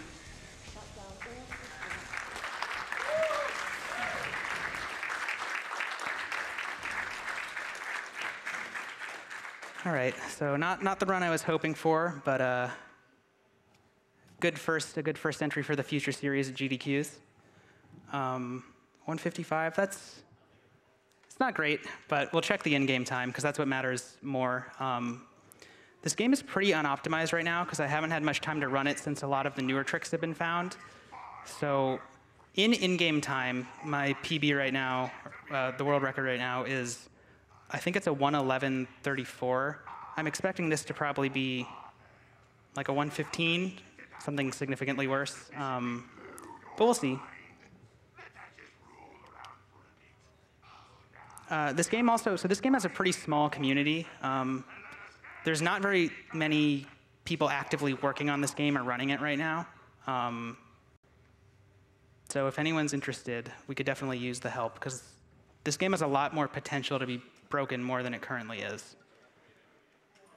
All right, so our in-game time, it's a 1:16:02, which is a very bad time, but you know, that's how it goes. Sometimes that's just how it is. But yeah, thanks to GDQ for having me. I hope the rest of the event goes great. Yeah, that's a cracking time.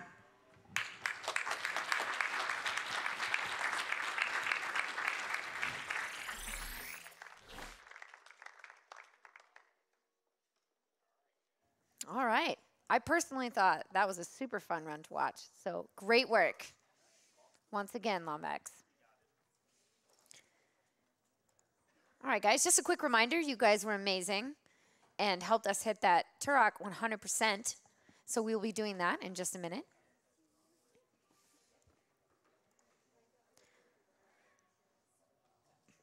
Also, a quick reminder, GDQ Express is helping to represent many charities this weekend through Tiltify, including Able Gamers, the American Foundation for Suicide Prevention, Call of Duty Endowment, Direct Relief, Doctors Without Borders, Extra Life, the Make-A-Wish Foundation, Save the Children, St. Jude Children's Research Hospital, and To Write Love on Her Arms. For more information on the charities and the broadcasters representing each organization, check out twitchcon.tiltify.com.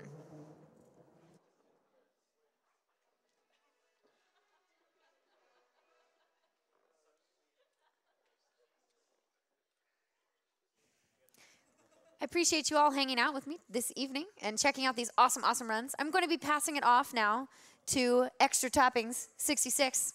So thank you so much. This is, again, Kung Fu Fruit Cup. Have a great night, you guys.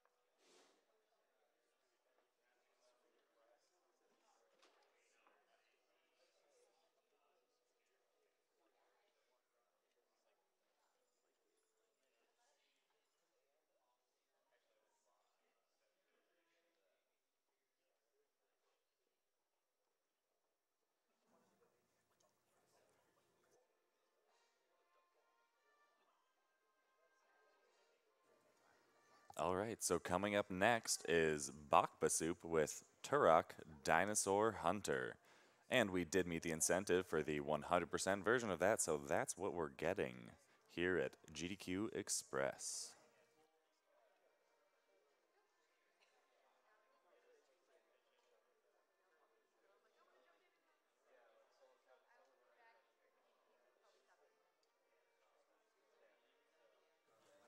And we have a great lineup of games coming up next. After Turok is Beyblade V-Force, Ultimate Blader Jam, Star Wars NES, and then Chip and Dale Rescue Rangers. And just a reminder, there is a bid war for the Chip and Dale game where you can choose the chipmunk of choice. You can either play as Chip or Dale. Earlier, they were 1 penny apart, but now Chip has pulled ahead and is roughly $50 ahead of Dale. So if you prefer Dale to your Chip, get those donations in now.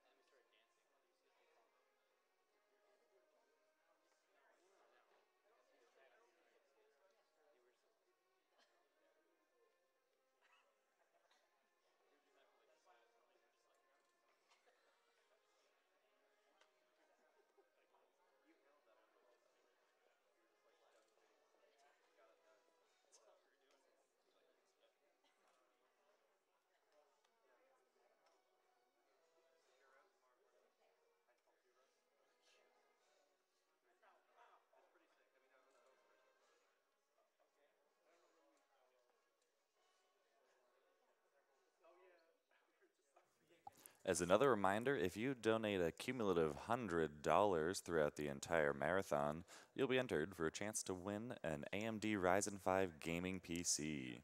That doesn't have to be all in one big donation. You could do $25 donations, 4 $25 donations, one $95 donation, and then a $5 donation, or really any other combination to 100.